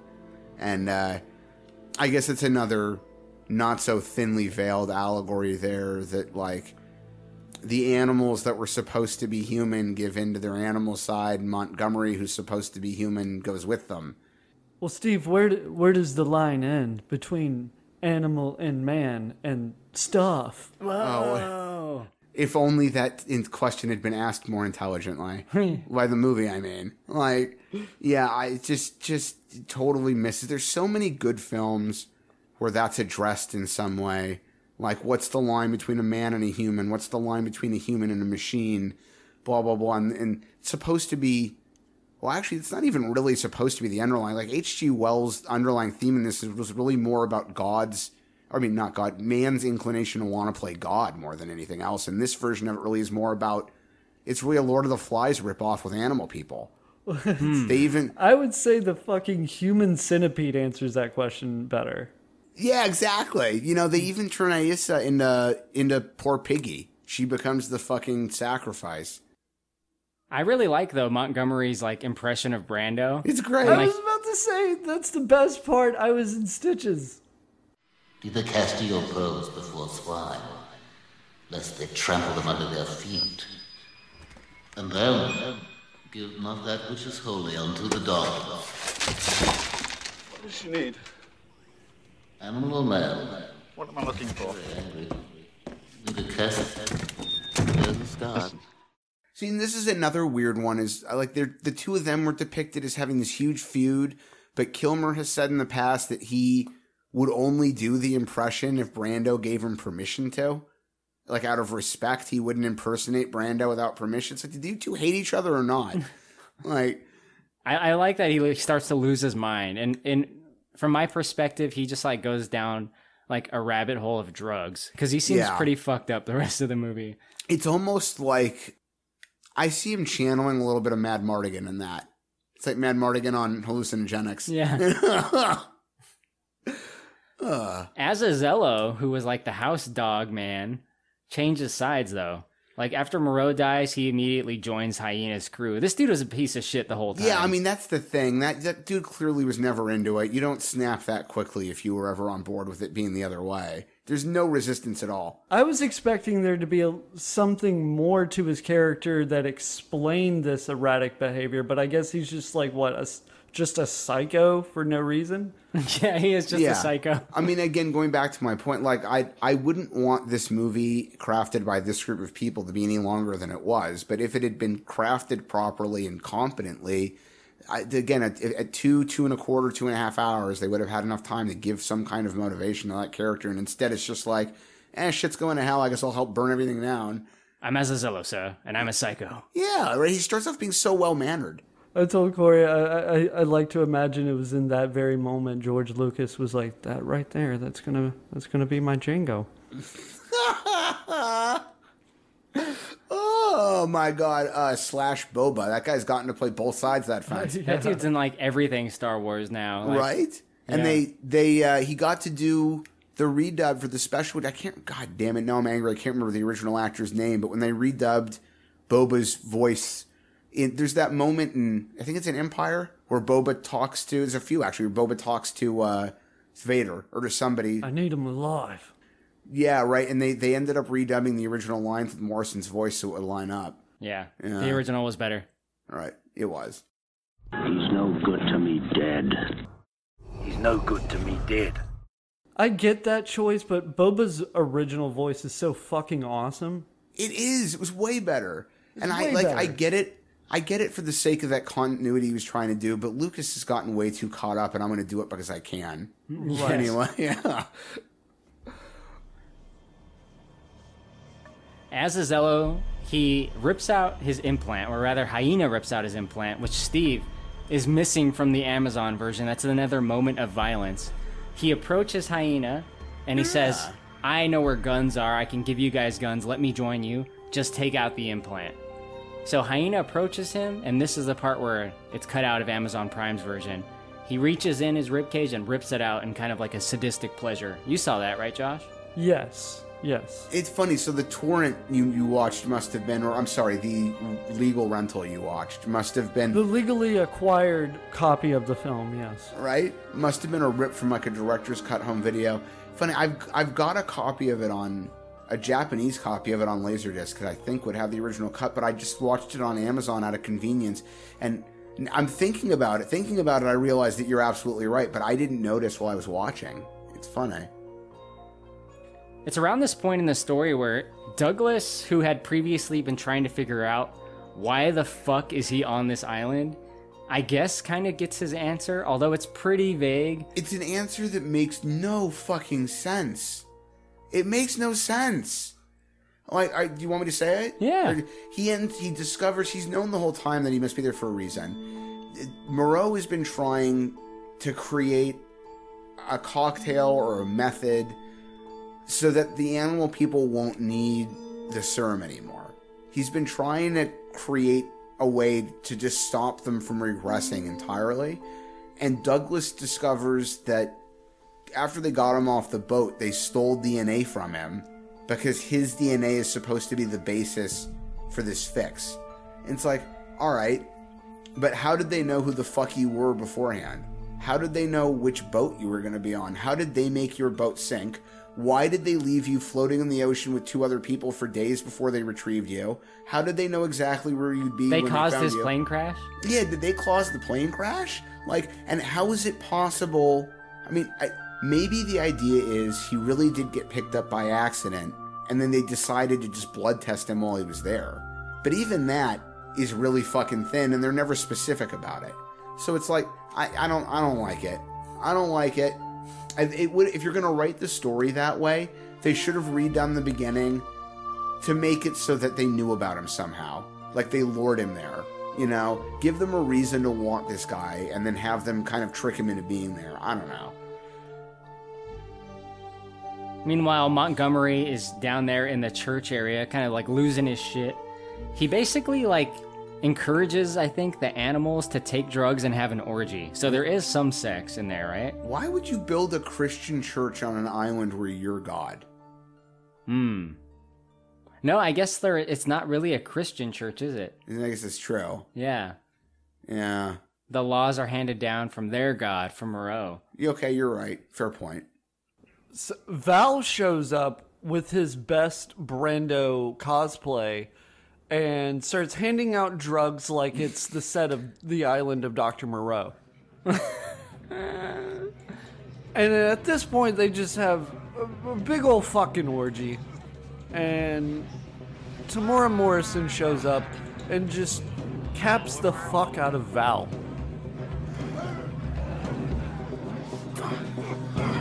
Well, things didn't work out. Moreau wanted to turn animals into humans and humans into gods. But it's instinct and reason. What's instinct to a dog? To hunt, to kill, master. To run with the pack. I want to go to dog heaven.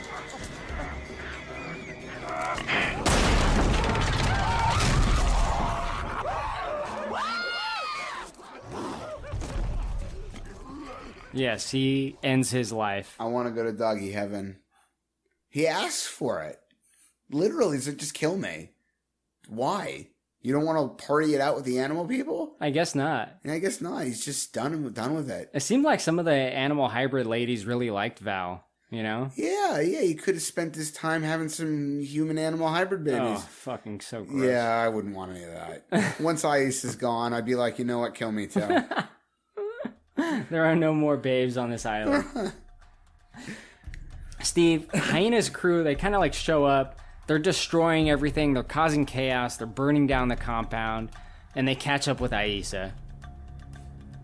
Yeah. So they corner her and Douglas in the building there. And she makes...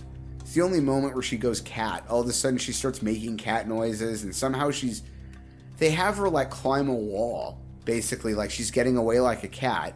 Which sort of makes sense if you're a cat, but she's not a cat. She has hands and feet. She doesn't have paws. She can't climb the way a cat does. She's got cat genes, though. Yeah, okay, well, I guess that's the same as Peter Parker being able to stick to a wall with human fingers because he got bitten by a radioactive spider. Yeah. Like, fucking...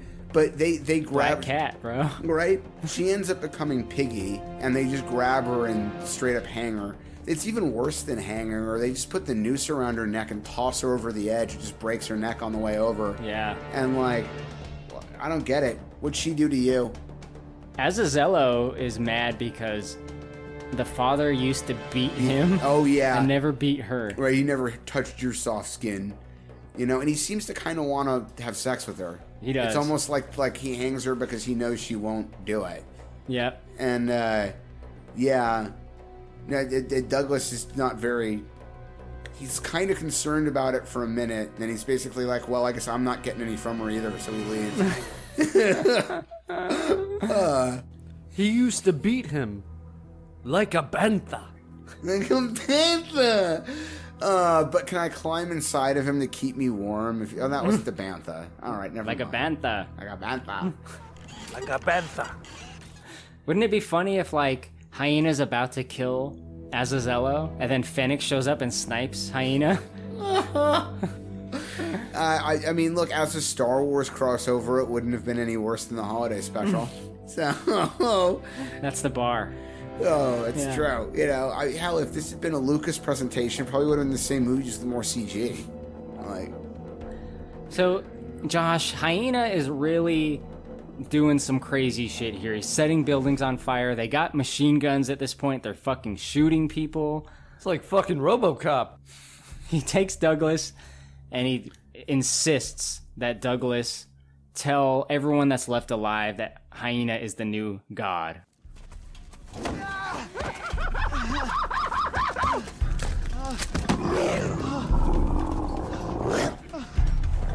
5 men. Please tell them that I am God.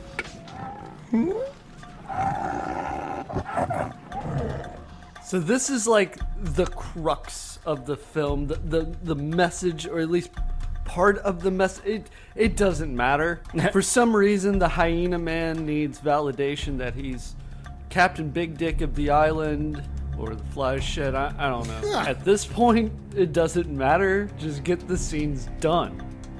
He kind of tricks him into killing his own men by, like, suggesting because they all ate Marlon Brando, they all received God/Godfather powers. But there can only be one numero uno God, right? You're right. You are a god. No! Again. You are a god. You're all gods.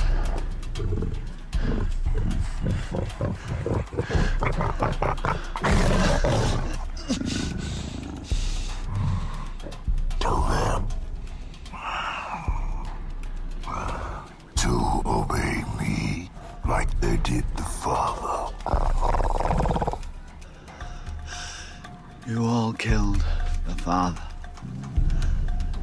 You all ate his flesh. So who is the new Father?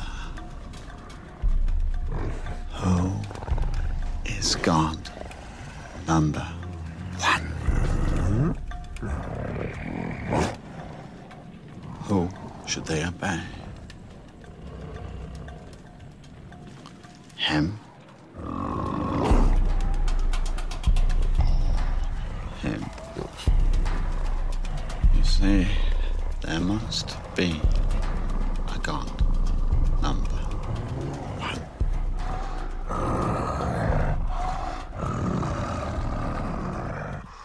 He outsmarts them, doesn't he? He uses his human intelligence to outsmart these dumb fucking animal mutant hybrids. Hyena human hybrid. He uses his man brain. There has to be a god number one. I'm gonna do that. I'm gonna take down like a cult church. Like I'm gonna go to like the leader and like point to his lieutenants. I'm gonna be like, which one is god number one? There can only be one. Is it him? Or him? There must be a god number one. It's Christopher Lambert. He's the one. That's true. At this point, he like turns on his own men. He shoots a bunch of fellow manimals. And then like a random red shirt manimal shoots him. And then he decides to go into a burning building. Well, Maling is the true hero of the situation. Because Maling throws the torch into the gasoline, which causes the explosion, which creates the distraction. Right, the real hero. So don't forget about my guy Maling. I love that dude. My boy Maling needs The some credit. little chimpanzee guy that bops him on the head afterwards. He like bops him on the head like once or twice, and then he beats him. No, that's Assassimon. Assassimon. Ugly, gorilla, bad, no. No, that's Amy. Green drop drink.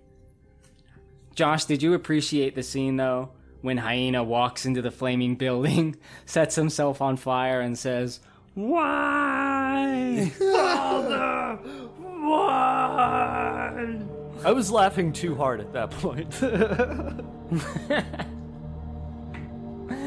So, you didn't take in the emotional weight? Emotional weight?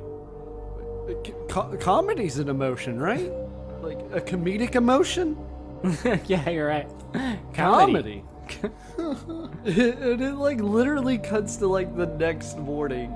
This movie like can't wait to end. And it just cuts to Edward Furlong, who can't fucking wait to leave this goddamn island. And what's the gorilla? A Sesamon? Ass man. The ass blaster.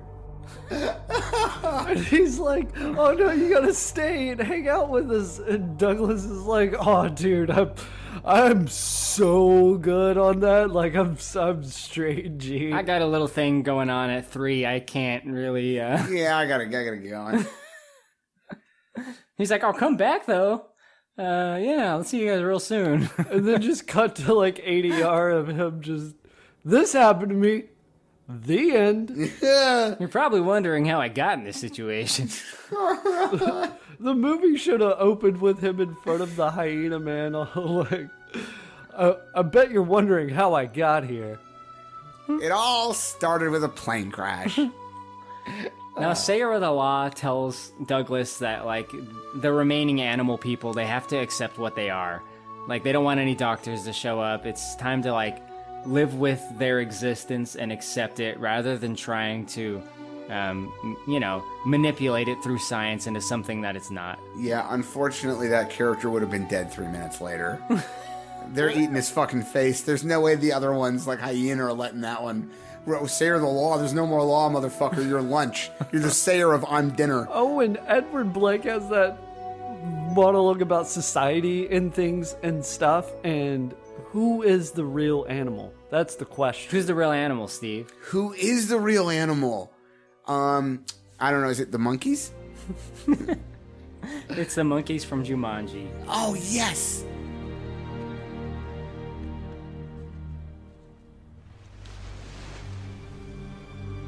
This is a true record of what I saw.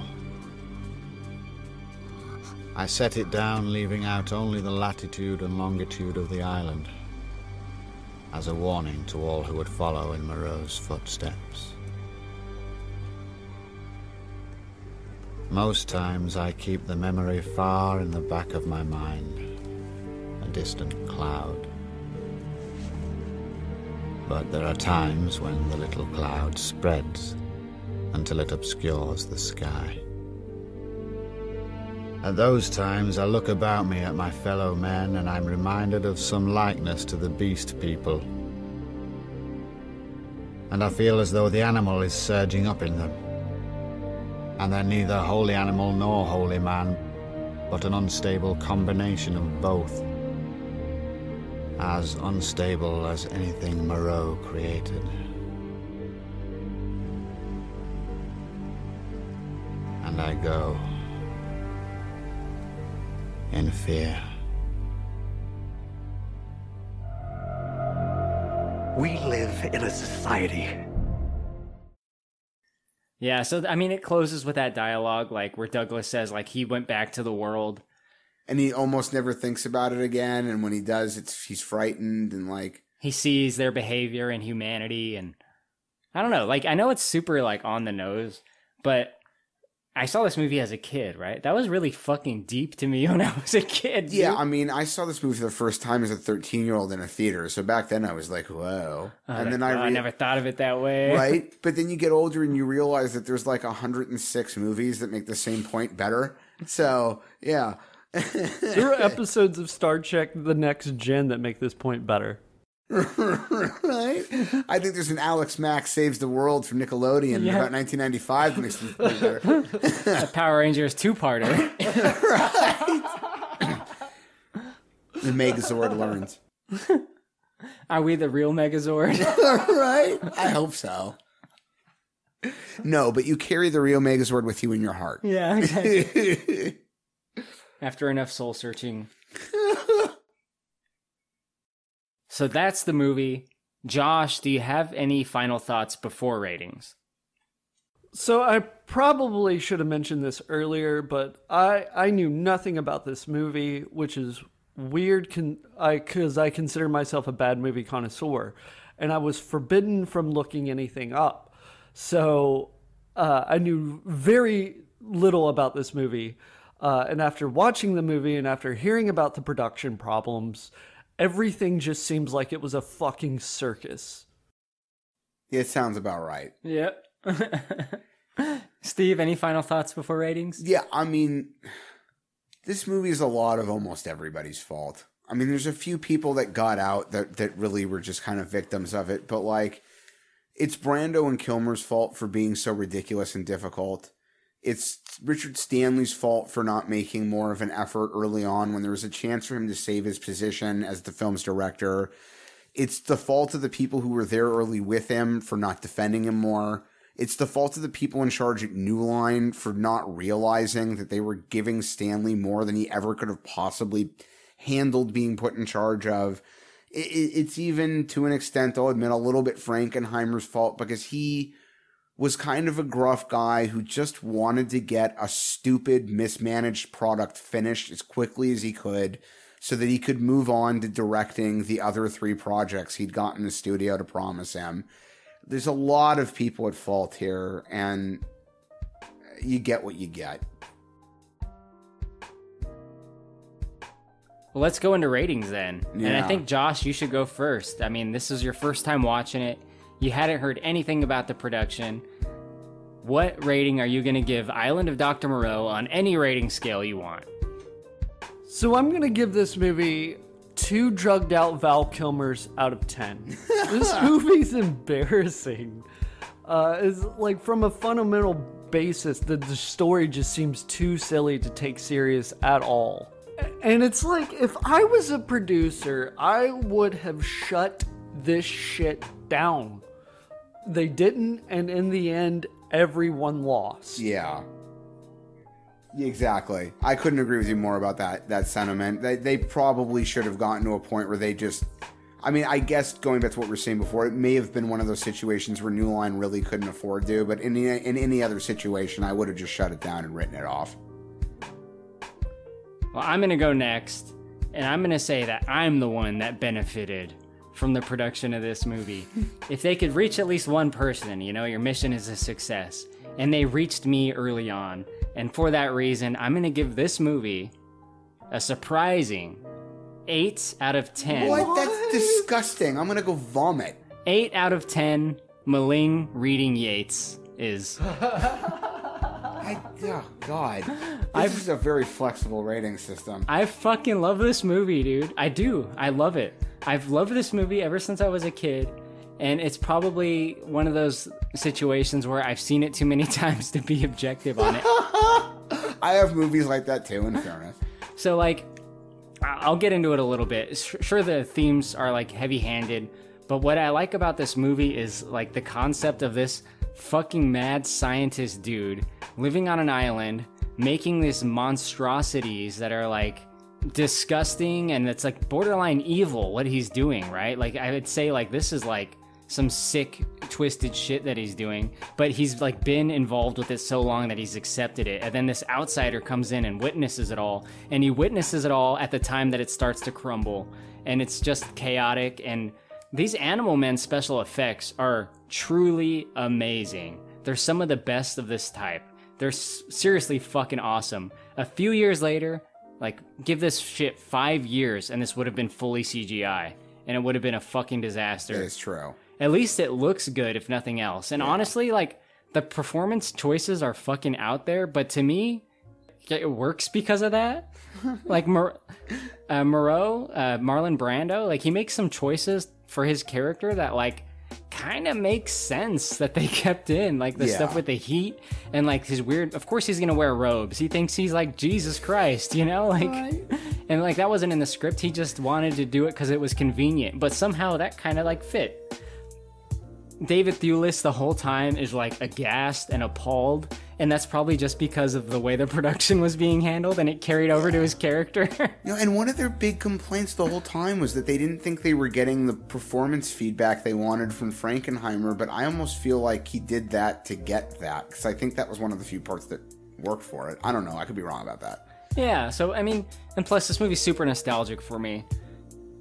Heavy-handed, certainly, but I do like this movie. To me, it's like kind of an interesting romp. Some characters have stuck with me. That little guy, Magi, he's hilarious when he says, "Look at him." Maling, there's something like so charming about the character of Maling. I know I've talked about that guy a lot. Tamara Morrison's a fucking legend. And like, it's so funny to me that he's the dog guy, but he doesn't really look like a dog. He just looks like a fucked up face with dreads. Yeah, thank you. They kept calling him Dog Person. I'm like, that's not a dog. I don't know what that is, but it's not a dog. How many dogs have dreads? Yeah, exactly. I've never met a Jamaican dog with dreads before. But I'll watch it every time. I love seeing him stand up and say, "My name is Azazello, sir." Anyway, I like this movie. I know it's a fucking disaster, but I like it. I like to imagine you as a kid watching this all like, this isn't the Warriors of Virtue. Warriors of Virtue sucks. Steve, on any rating scale you want, what are you going to give The Island of Dr. Moreau? I guess I'm going to split the difference. I'm actually going to be generous enough to give this film 5 Manimals out of 10. And I agree with most of what Josh was saying. It's a disaster, and there's a lot of it that's just not good. But the problem is I also kind of agree with Korey. The makeuping is really impressive. As per normal, Stan Winston's shop shows up and gets the job done. That shit looks great. They did better than they like needed to. They could have done a shitty job. Thank you. That's part of what I'm I agree with you. The makeup effects was really almost better than everything else in the movie, and that deserves, given the amount of work that takes, it deserves a point. And you know, plus they only had 14 people. They were just rough for a crew that size, and the whole thing was so messed up. Yeah, so those look good.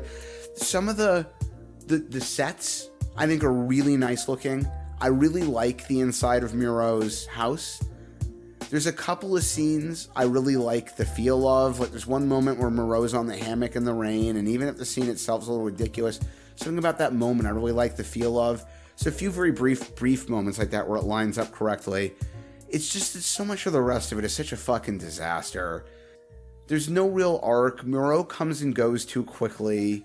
A lot of the story doesn't make sense or it's just stupid. The production being a disaster definitely bled its way into the film. But I will also concede, I saw this movie at 13 in a theater, and a lot of that didn't bother me at the time. And as a kid growing up, I never went out of my way to rent this, but if it came on HBO and I was channel flipping, I actually did usually stop to rewatch at least part of it. So, yeah, I'll go for 5, because I think there's a lot of stuff that's at least this bad out there, so it deserves, I guess, to be called average. But, man, what a shit show. A couple of things that I should have said in final thoughts. One is that John Frankenheimer hated Val Kilmer so much that, and this is kind of famous now, he said that if he was making a movie about Val Kilmer's life, he still wouldn't cast Val Kilmer, right? Which is just classic. And apparently when he had shot Val Kilmer's final scene, like when they had done everything they needed him, he said, "Get this guy the hell off my set." Yeah. Yep. Yeah. That's amazing. The little guy, his name's Nelson De La Rosa. Nelson De La Rosa. He's the mini-me to Marlon Brando. He punched the guy that plays Maling in the balls. Yeah. Just because he was kind of like being Brando-ish and being like... He was kind of being mentored in a way by Brando. Yeah. Even though they didn't speak the same language. And some of the production guys said that De La Rosa was kind of like that anyway. That he was really famous in Latin America and knew that his size made it difficult for other people to want to do anything to him, so he would just do whatever he wanted. Here's the thing though, dude. If that little guy punched me in the balls, he would get fucking tossed. Yeah, I might punt him. That dude would get launched. Right. Oh, I'm punting the fuck out of him. like at some point, I would never pick a fight. I don't want to pick a fight with anybody, really, but especially somebody that much little. But yeah, once you punch me in the nuts, you kind of got whatever's coming. If you're a grown man and you hit me, you are getting hit back. Right? That's the thing. You're an adult. You knew what was going to happen. So, like, I mean, frankly, I was that way with my brother when I was 12 and he was 8. Like, he's old enough to know what's going to happen if he hits me. So, like, there's only a few people in this world that I think I could beat up, and that little guy is definitely one of them. Right? What if he's like a badass? He's like Yoda. Yeah, like if he's flipping Yoda. around like Yoda and attacking the clones. Dude, I'm sorry. I love Yoda. I love Star, but that moment with him and Dooku is so ridiculous. So the fucking stupid. flying around. Right? Thank you. God, no. Yoda doesn't need to fight that way. Yoda's a force. Yoda will just collapse the building on top of you. He doesn't even need to do that shit. Well, they did address that in the movie, but not well. Yeah. I was gonna say they throw rocks at each other. The thing about Yoda is, like, I always looked at him as, like, he doesn't... Like, Yoda and Palpatine, to me, like, watching the original trilogy, I was like, these guys are so powerful, they don't even need to use a fucking lightsaber. Yeah. Like they'll just fuck you up in some other ways that, like, you'll have never seen that power before, and they'll just whip it out. I imagine Yoda, and I mean this is a compliment, like, the moment in Akira where Kaneda opens up a gravity well... Right? And he just opens up a gravity well, and anything inside the ball suddenly just, it's done. Like, I imagine Yoda on that level. Yeah. Like, he just, in his prime, yeah. Right, yeah. Anyway, we're about to wrap up, but before we do, Josh, thank you very much for being a special guest on this episode. It's been a lot of fun. It's been a long pod. Where can people find you, and what is it that you do? You can find me at Review DOOD or Review Inc., where I make fun of movies. I haven't posted in a while, but I'm working on that. Would you like to promote any RoboCop-related content? Oh yeah, by the time this goes up, there will be a RoboCop 2 highlight video. We're trying to get more highlight videos on this channel, so the only way to ensure that is to go and watch it, share it, like it, favorite it, bop it, pull it, all that shit. Also, just let us know if you would like any other pods to be turned into highlight videos. Watch Josh's channel. He's funny. He is funny. And I thank you again very much, Josh, for being here. And thank you, Steve. I really appreciate it when you come out. I know you're a busy man. Thank you. If you, the listener, want to write in, you can email us at bigdumbmovie@gmail.com. And you can message me on Instagram, Big Dumb Movie Podcast. Follow us there. I post a lot of memes and cool stuff. The biggest ask I have of you, the listener, is to leave us a positive rating and written review on Apple Podcasts. That is a great way to support us. I don't ask for your money, but if you do that, it would be fucking awesome. Also, if you subscribe to us on YouTube and give our videos a thumbs up, as you see, we release a new one. Even if you don't use YouTube to listen to us, that would be very much appreciated. It's been a fun episode. We all thank you very much for listening and enduring this longer episode. We love you. Good night. Wait, I'm asking for your money. The Kickstarter's to buy me an 8K TV. Find me online.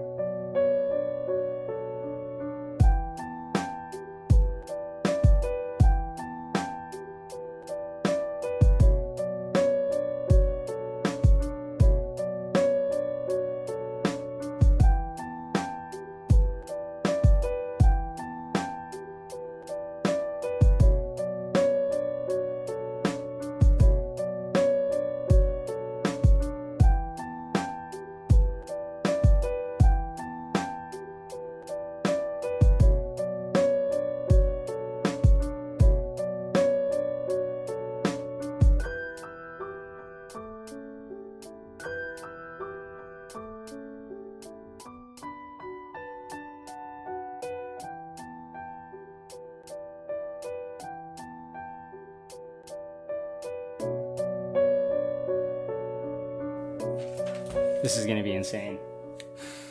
I don't know how we're gonna do this. One scene at a time. So like the first Ninja Turtles movie, right? They have to fight Foot Clan, right? And these guys are like kind of trained, but they're really no match for the Ninja Turtles.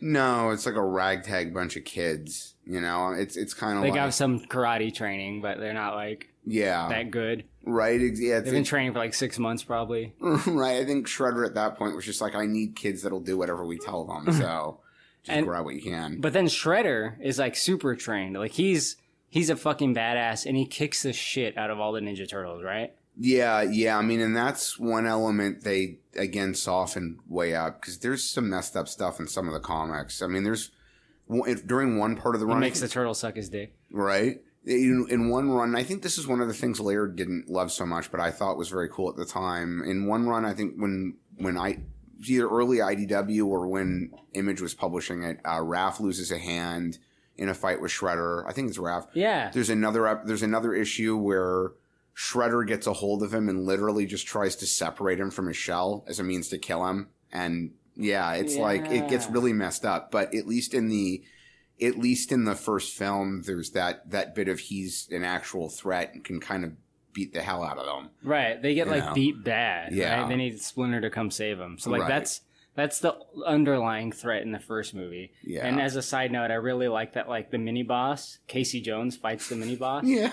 Like I think that's just like good writing to have not the turtles fight him, right? But like the other guy fight him. And like Casey Jones wins because he's just like a street fighter. Like that other guy doesn't expect Casey Jones to like grab a fucking golf club and like just whack at him. Yeah. Hockey stick, whatever he can get a hold of. Right. You know, and like, yeah, Casey's crazy, which I love. And Elias Koteas, yeah. Every time I see him, he's been in a million other things. He's on or was on one of the Law and Order shows, and like it doesn't matter. Every time I see him, it's like, oh, it's Casey Jones. Right. You know? It's like the pointing Leonardo DiCaprio meme. It's like Casey Jones. Right. So, second movie, though, things escalate. And this is what I was talking about earlier. They have to fight new enemies, right? Shredder realizes that he needs a way to beat them at their own games. Bebop and Rocksteady. So he creates the rip-off Bebop and Rocksteady. We did a podcast on Yeah. Secret of the Use, right? Taka and Razor. It's right. Yeah. So he creates them. So now, like, they can't beat them physically. So, like, that's the escalation of things. And plus, in the comics and in the cartoon, they fight a lot of non-human entities, you know? So, like, Right. it's kind of like a continuation of that tradition. Yeah, absolutely it is. And get the other animals into the game. I mean, ultimately, that's what it's about. And, like, I mean, that was kind of the fun part with it. It's sort of like Gwar. I hate it when people try to take Gwar too seriously. It started as a joke. The guys that created it openly state that it started as a joke. And when it became popular, they just decided to keep doing it. Like, it was always meant to be tongue-in-cheek. It was never meant to be looked at as, like, real dark metal. Right. Like, Slipknot, I'm pretty sure, was the same concept. right. Because I've heard, like, the singer Corey Taylor say some, like, weird things regarding... Like, when he was doing Stone Sour. Right. Like, when he started that band and he was, like, being interviewed... They were like, is it going to be like Slipknot? And he said, no, it's going to be real music. Like, he was basically like disregarding his own music as trash, like just metal trash. Like, right. But then, of course, people like it. Yeah, absolutely. Same thing with Gwar. Right. But Gwar, like, at least their lyrics are like not taking themselves seriously. Yeah. It's a little bit of Poe's Law with Slipknot.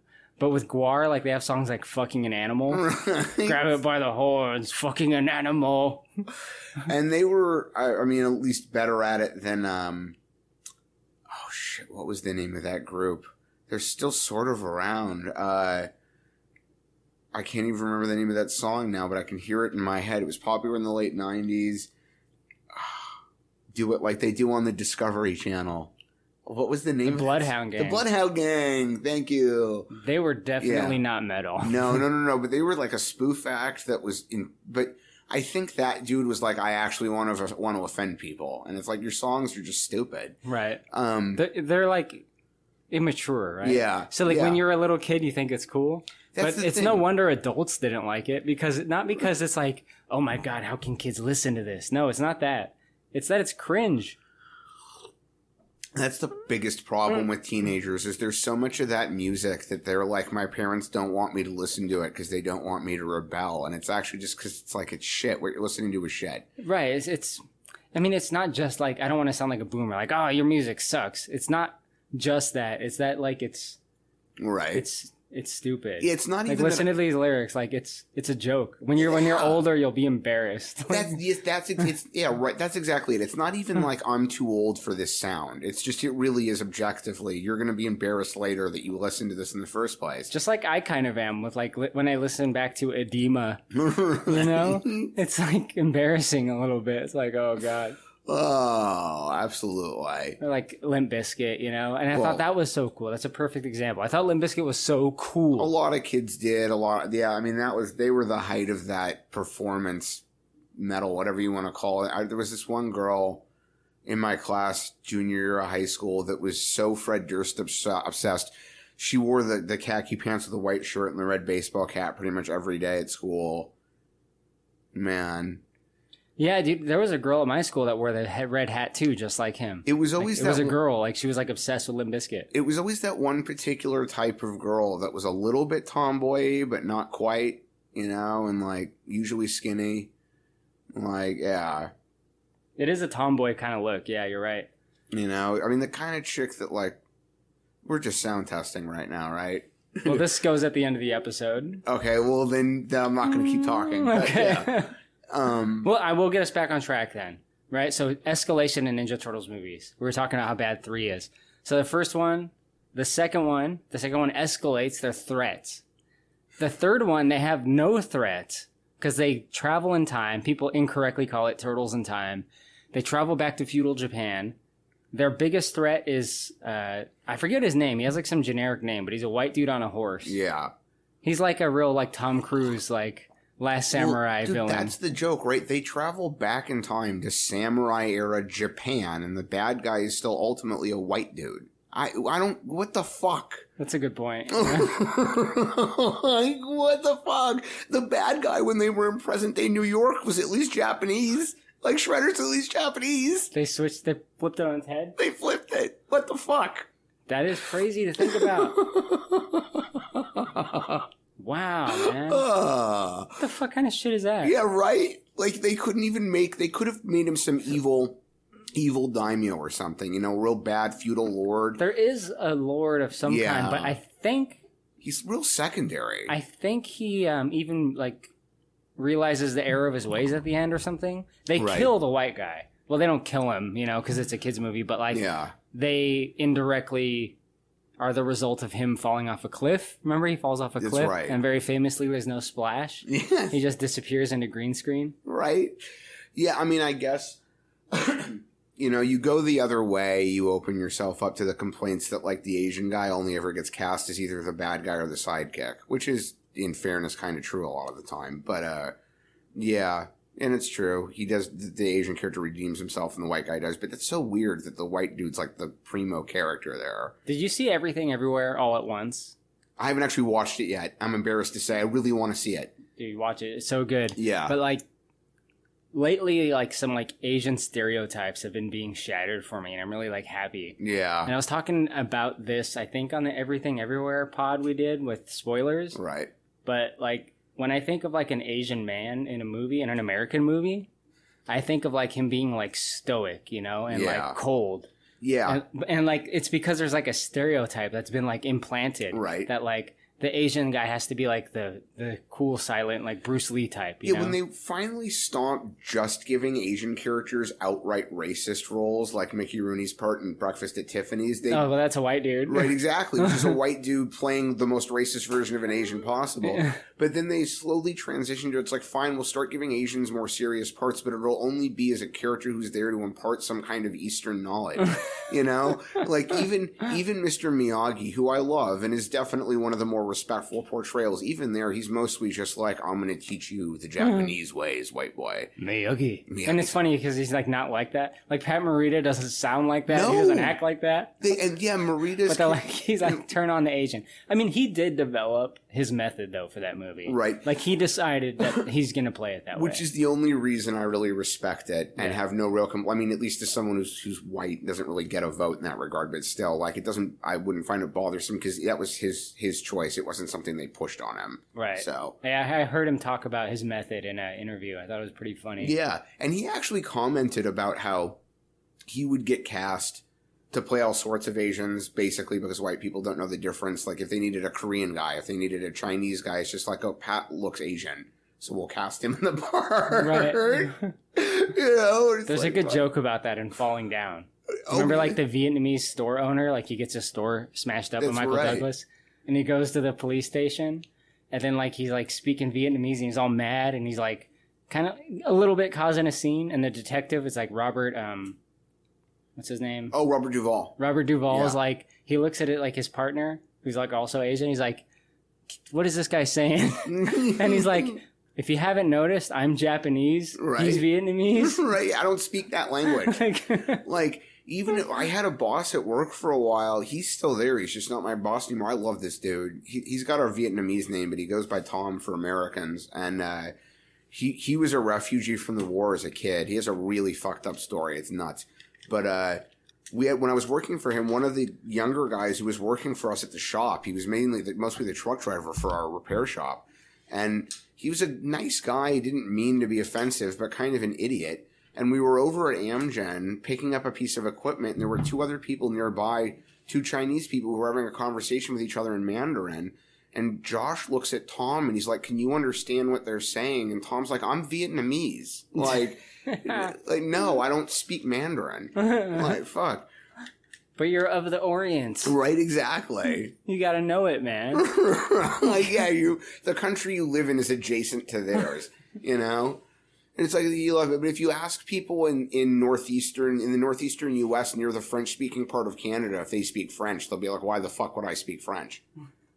Right.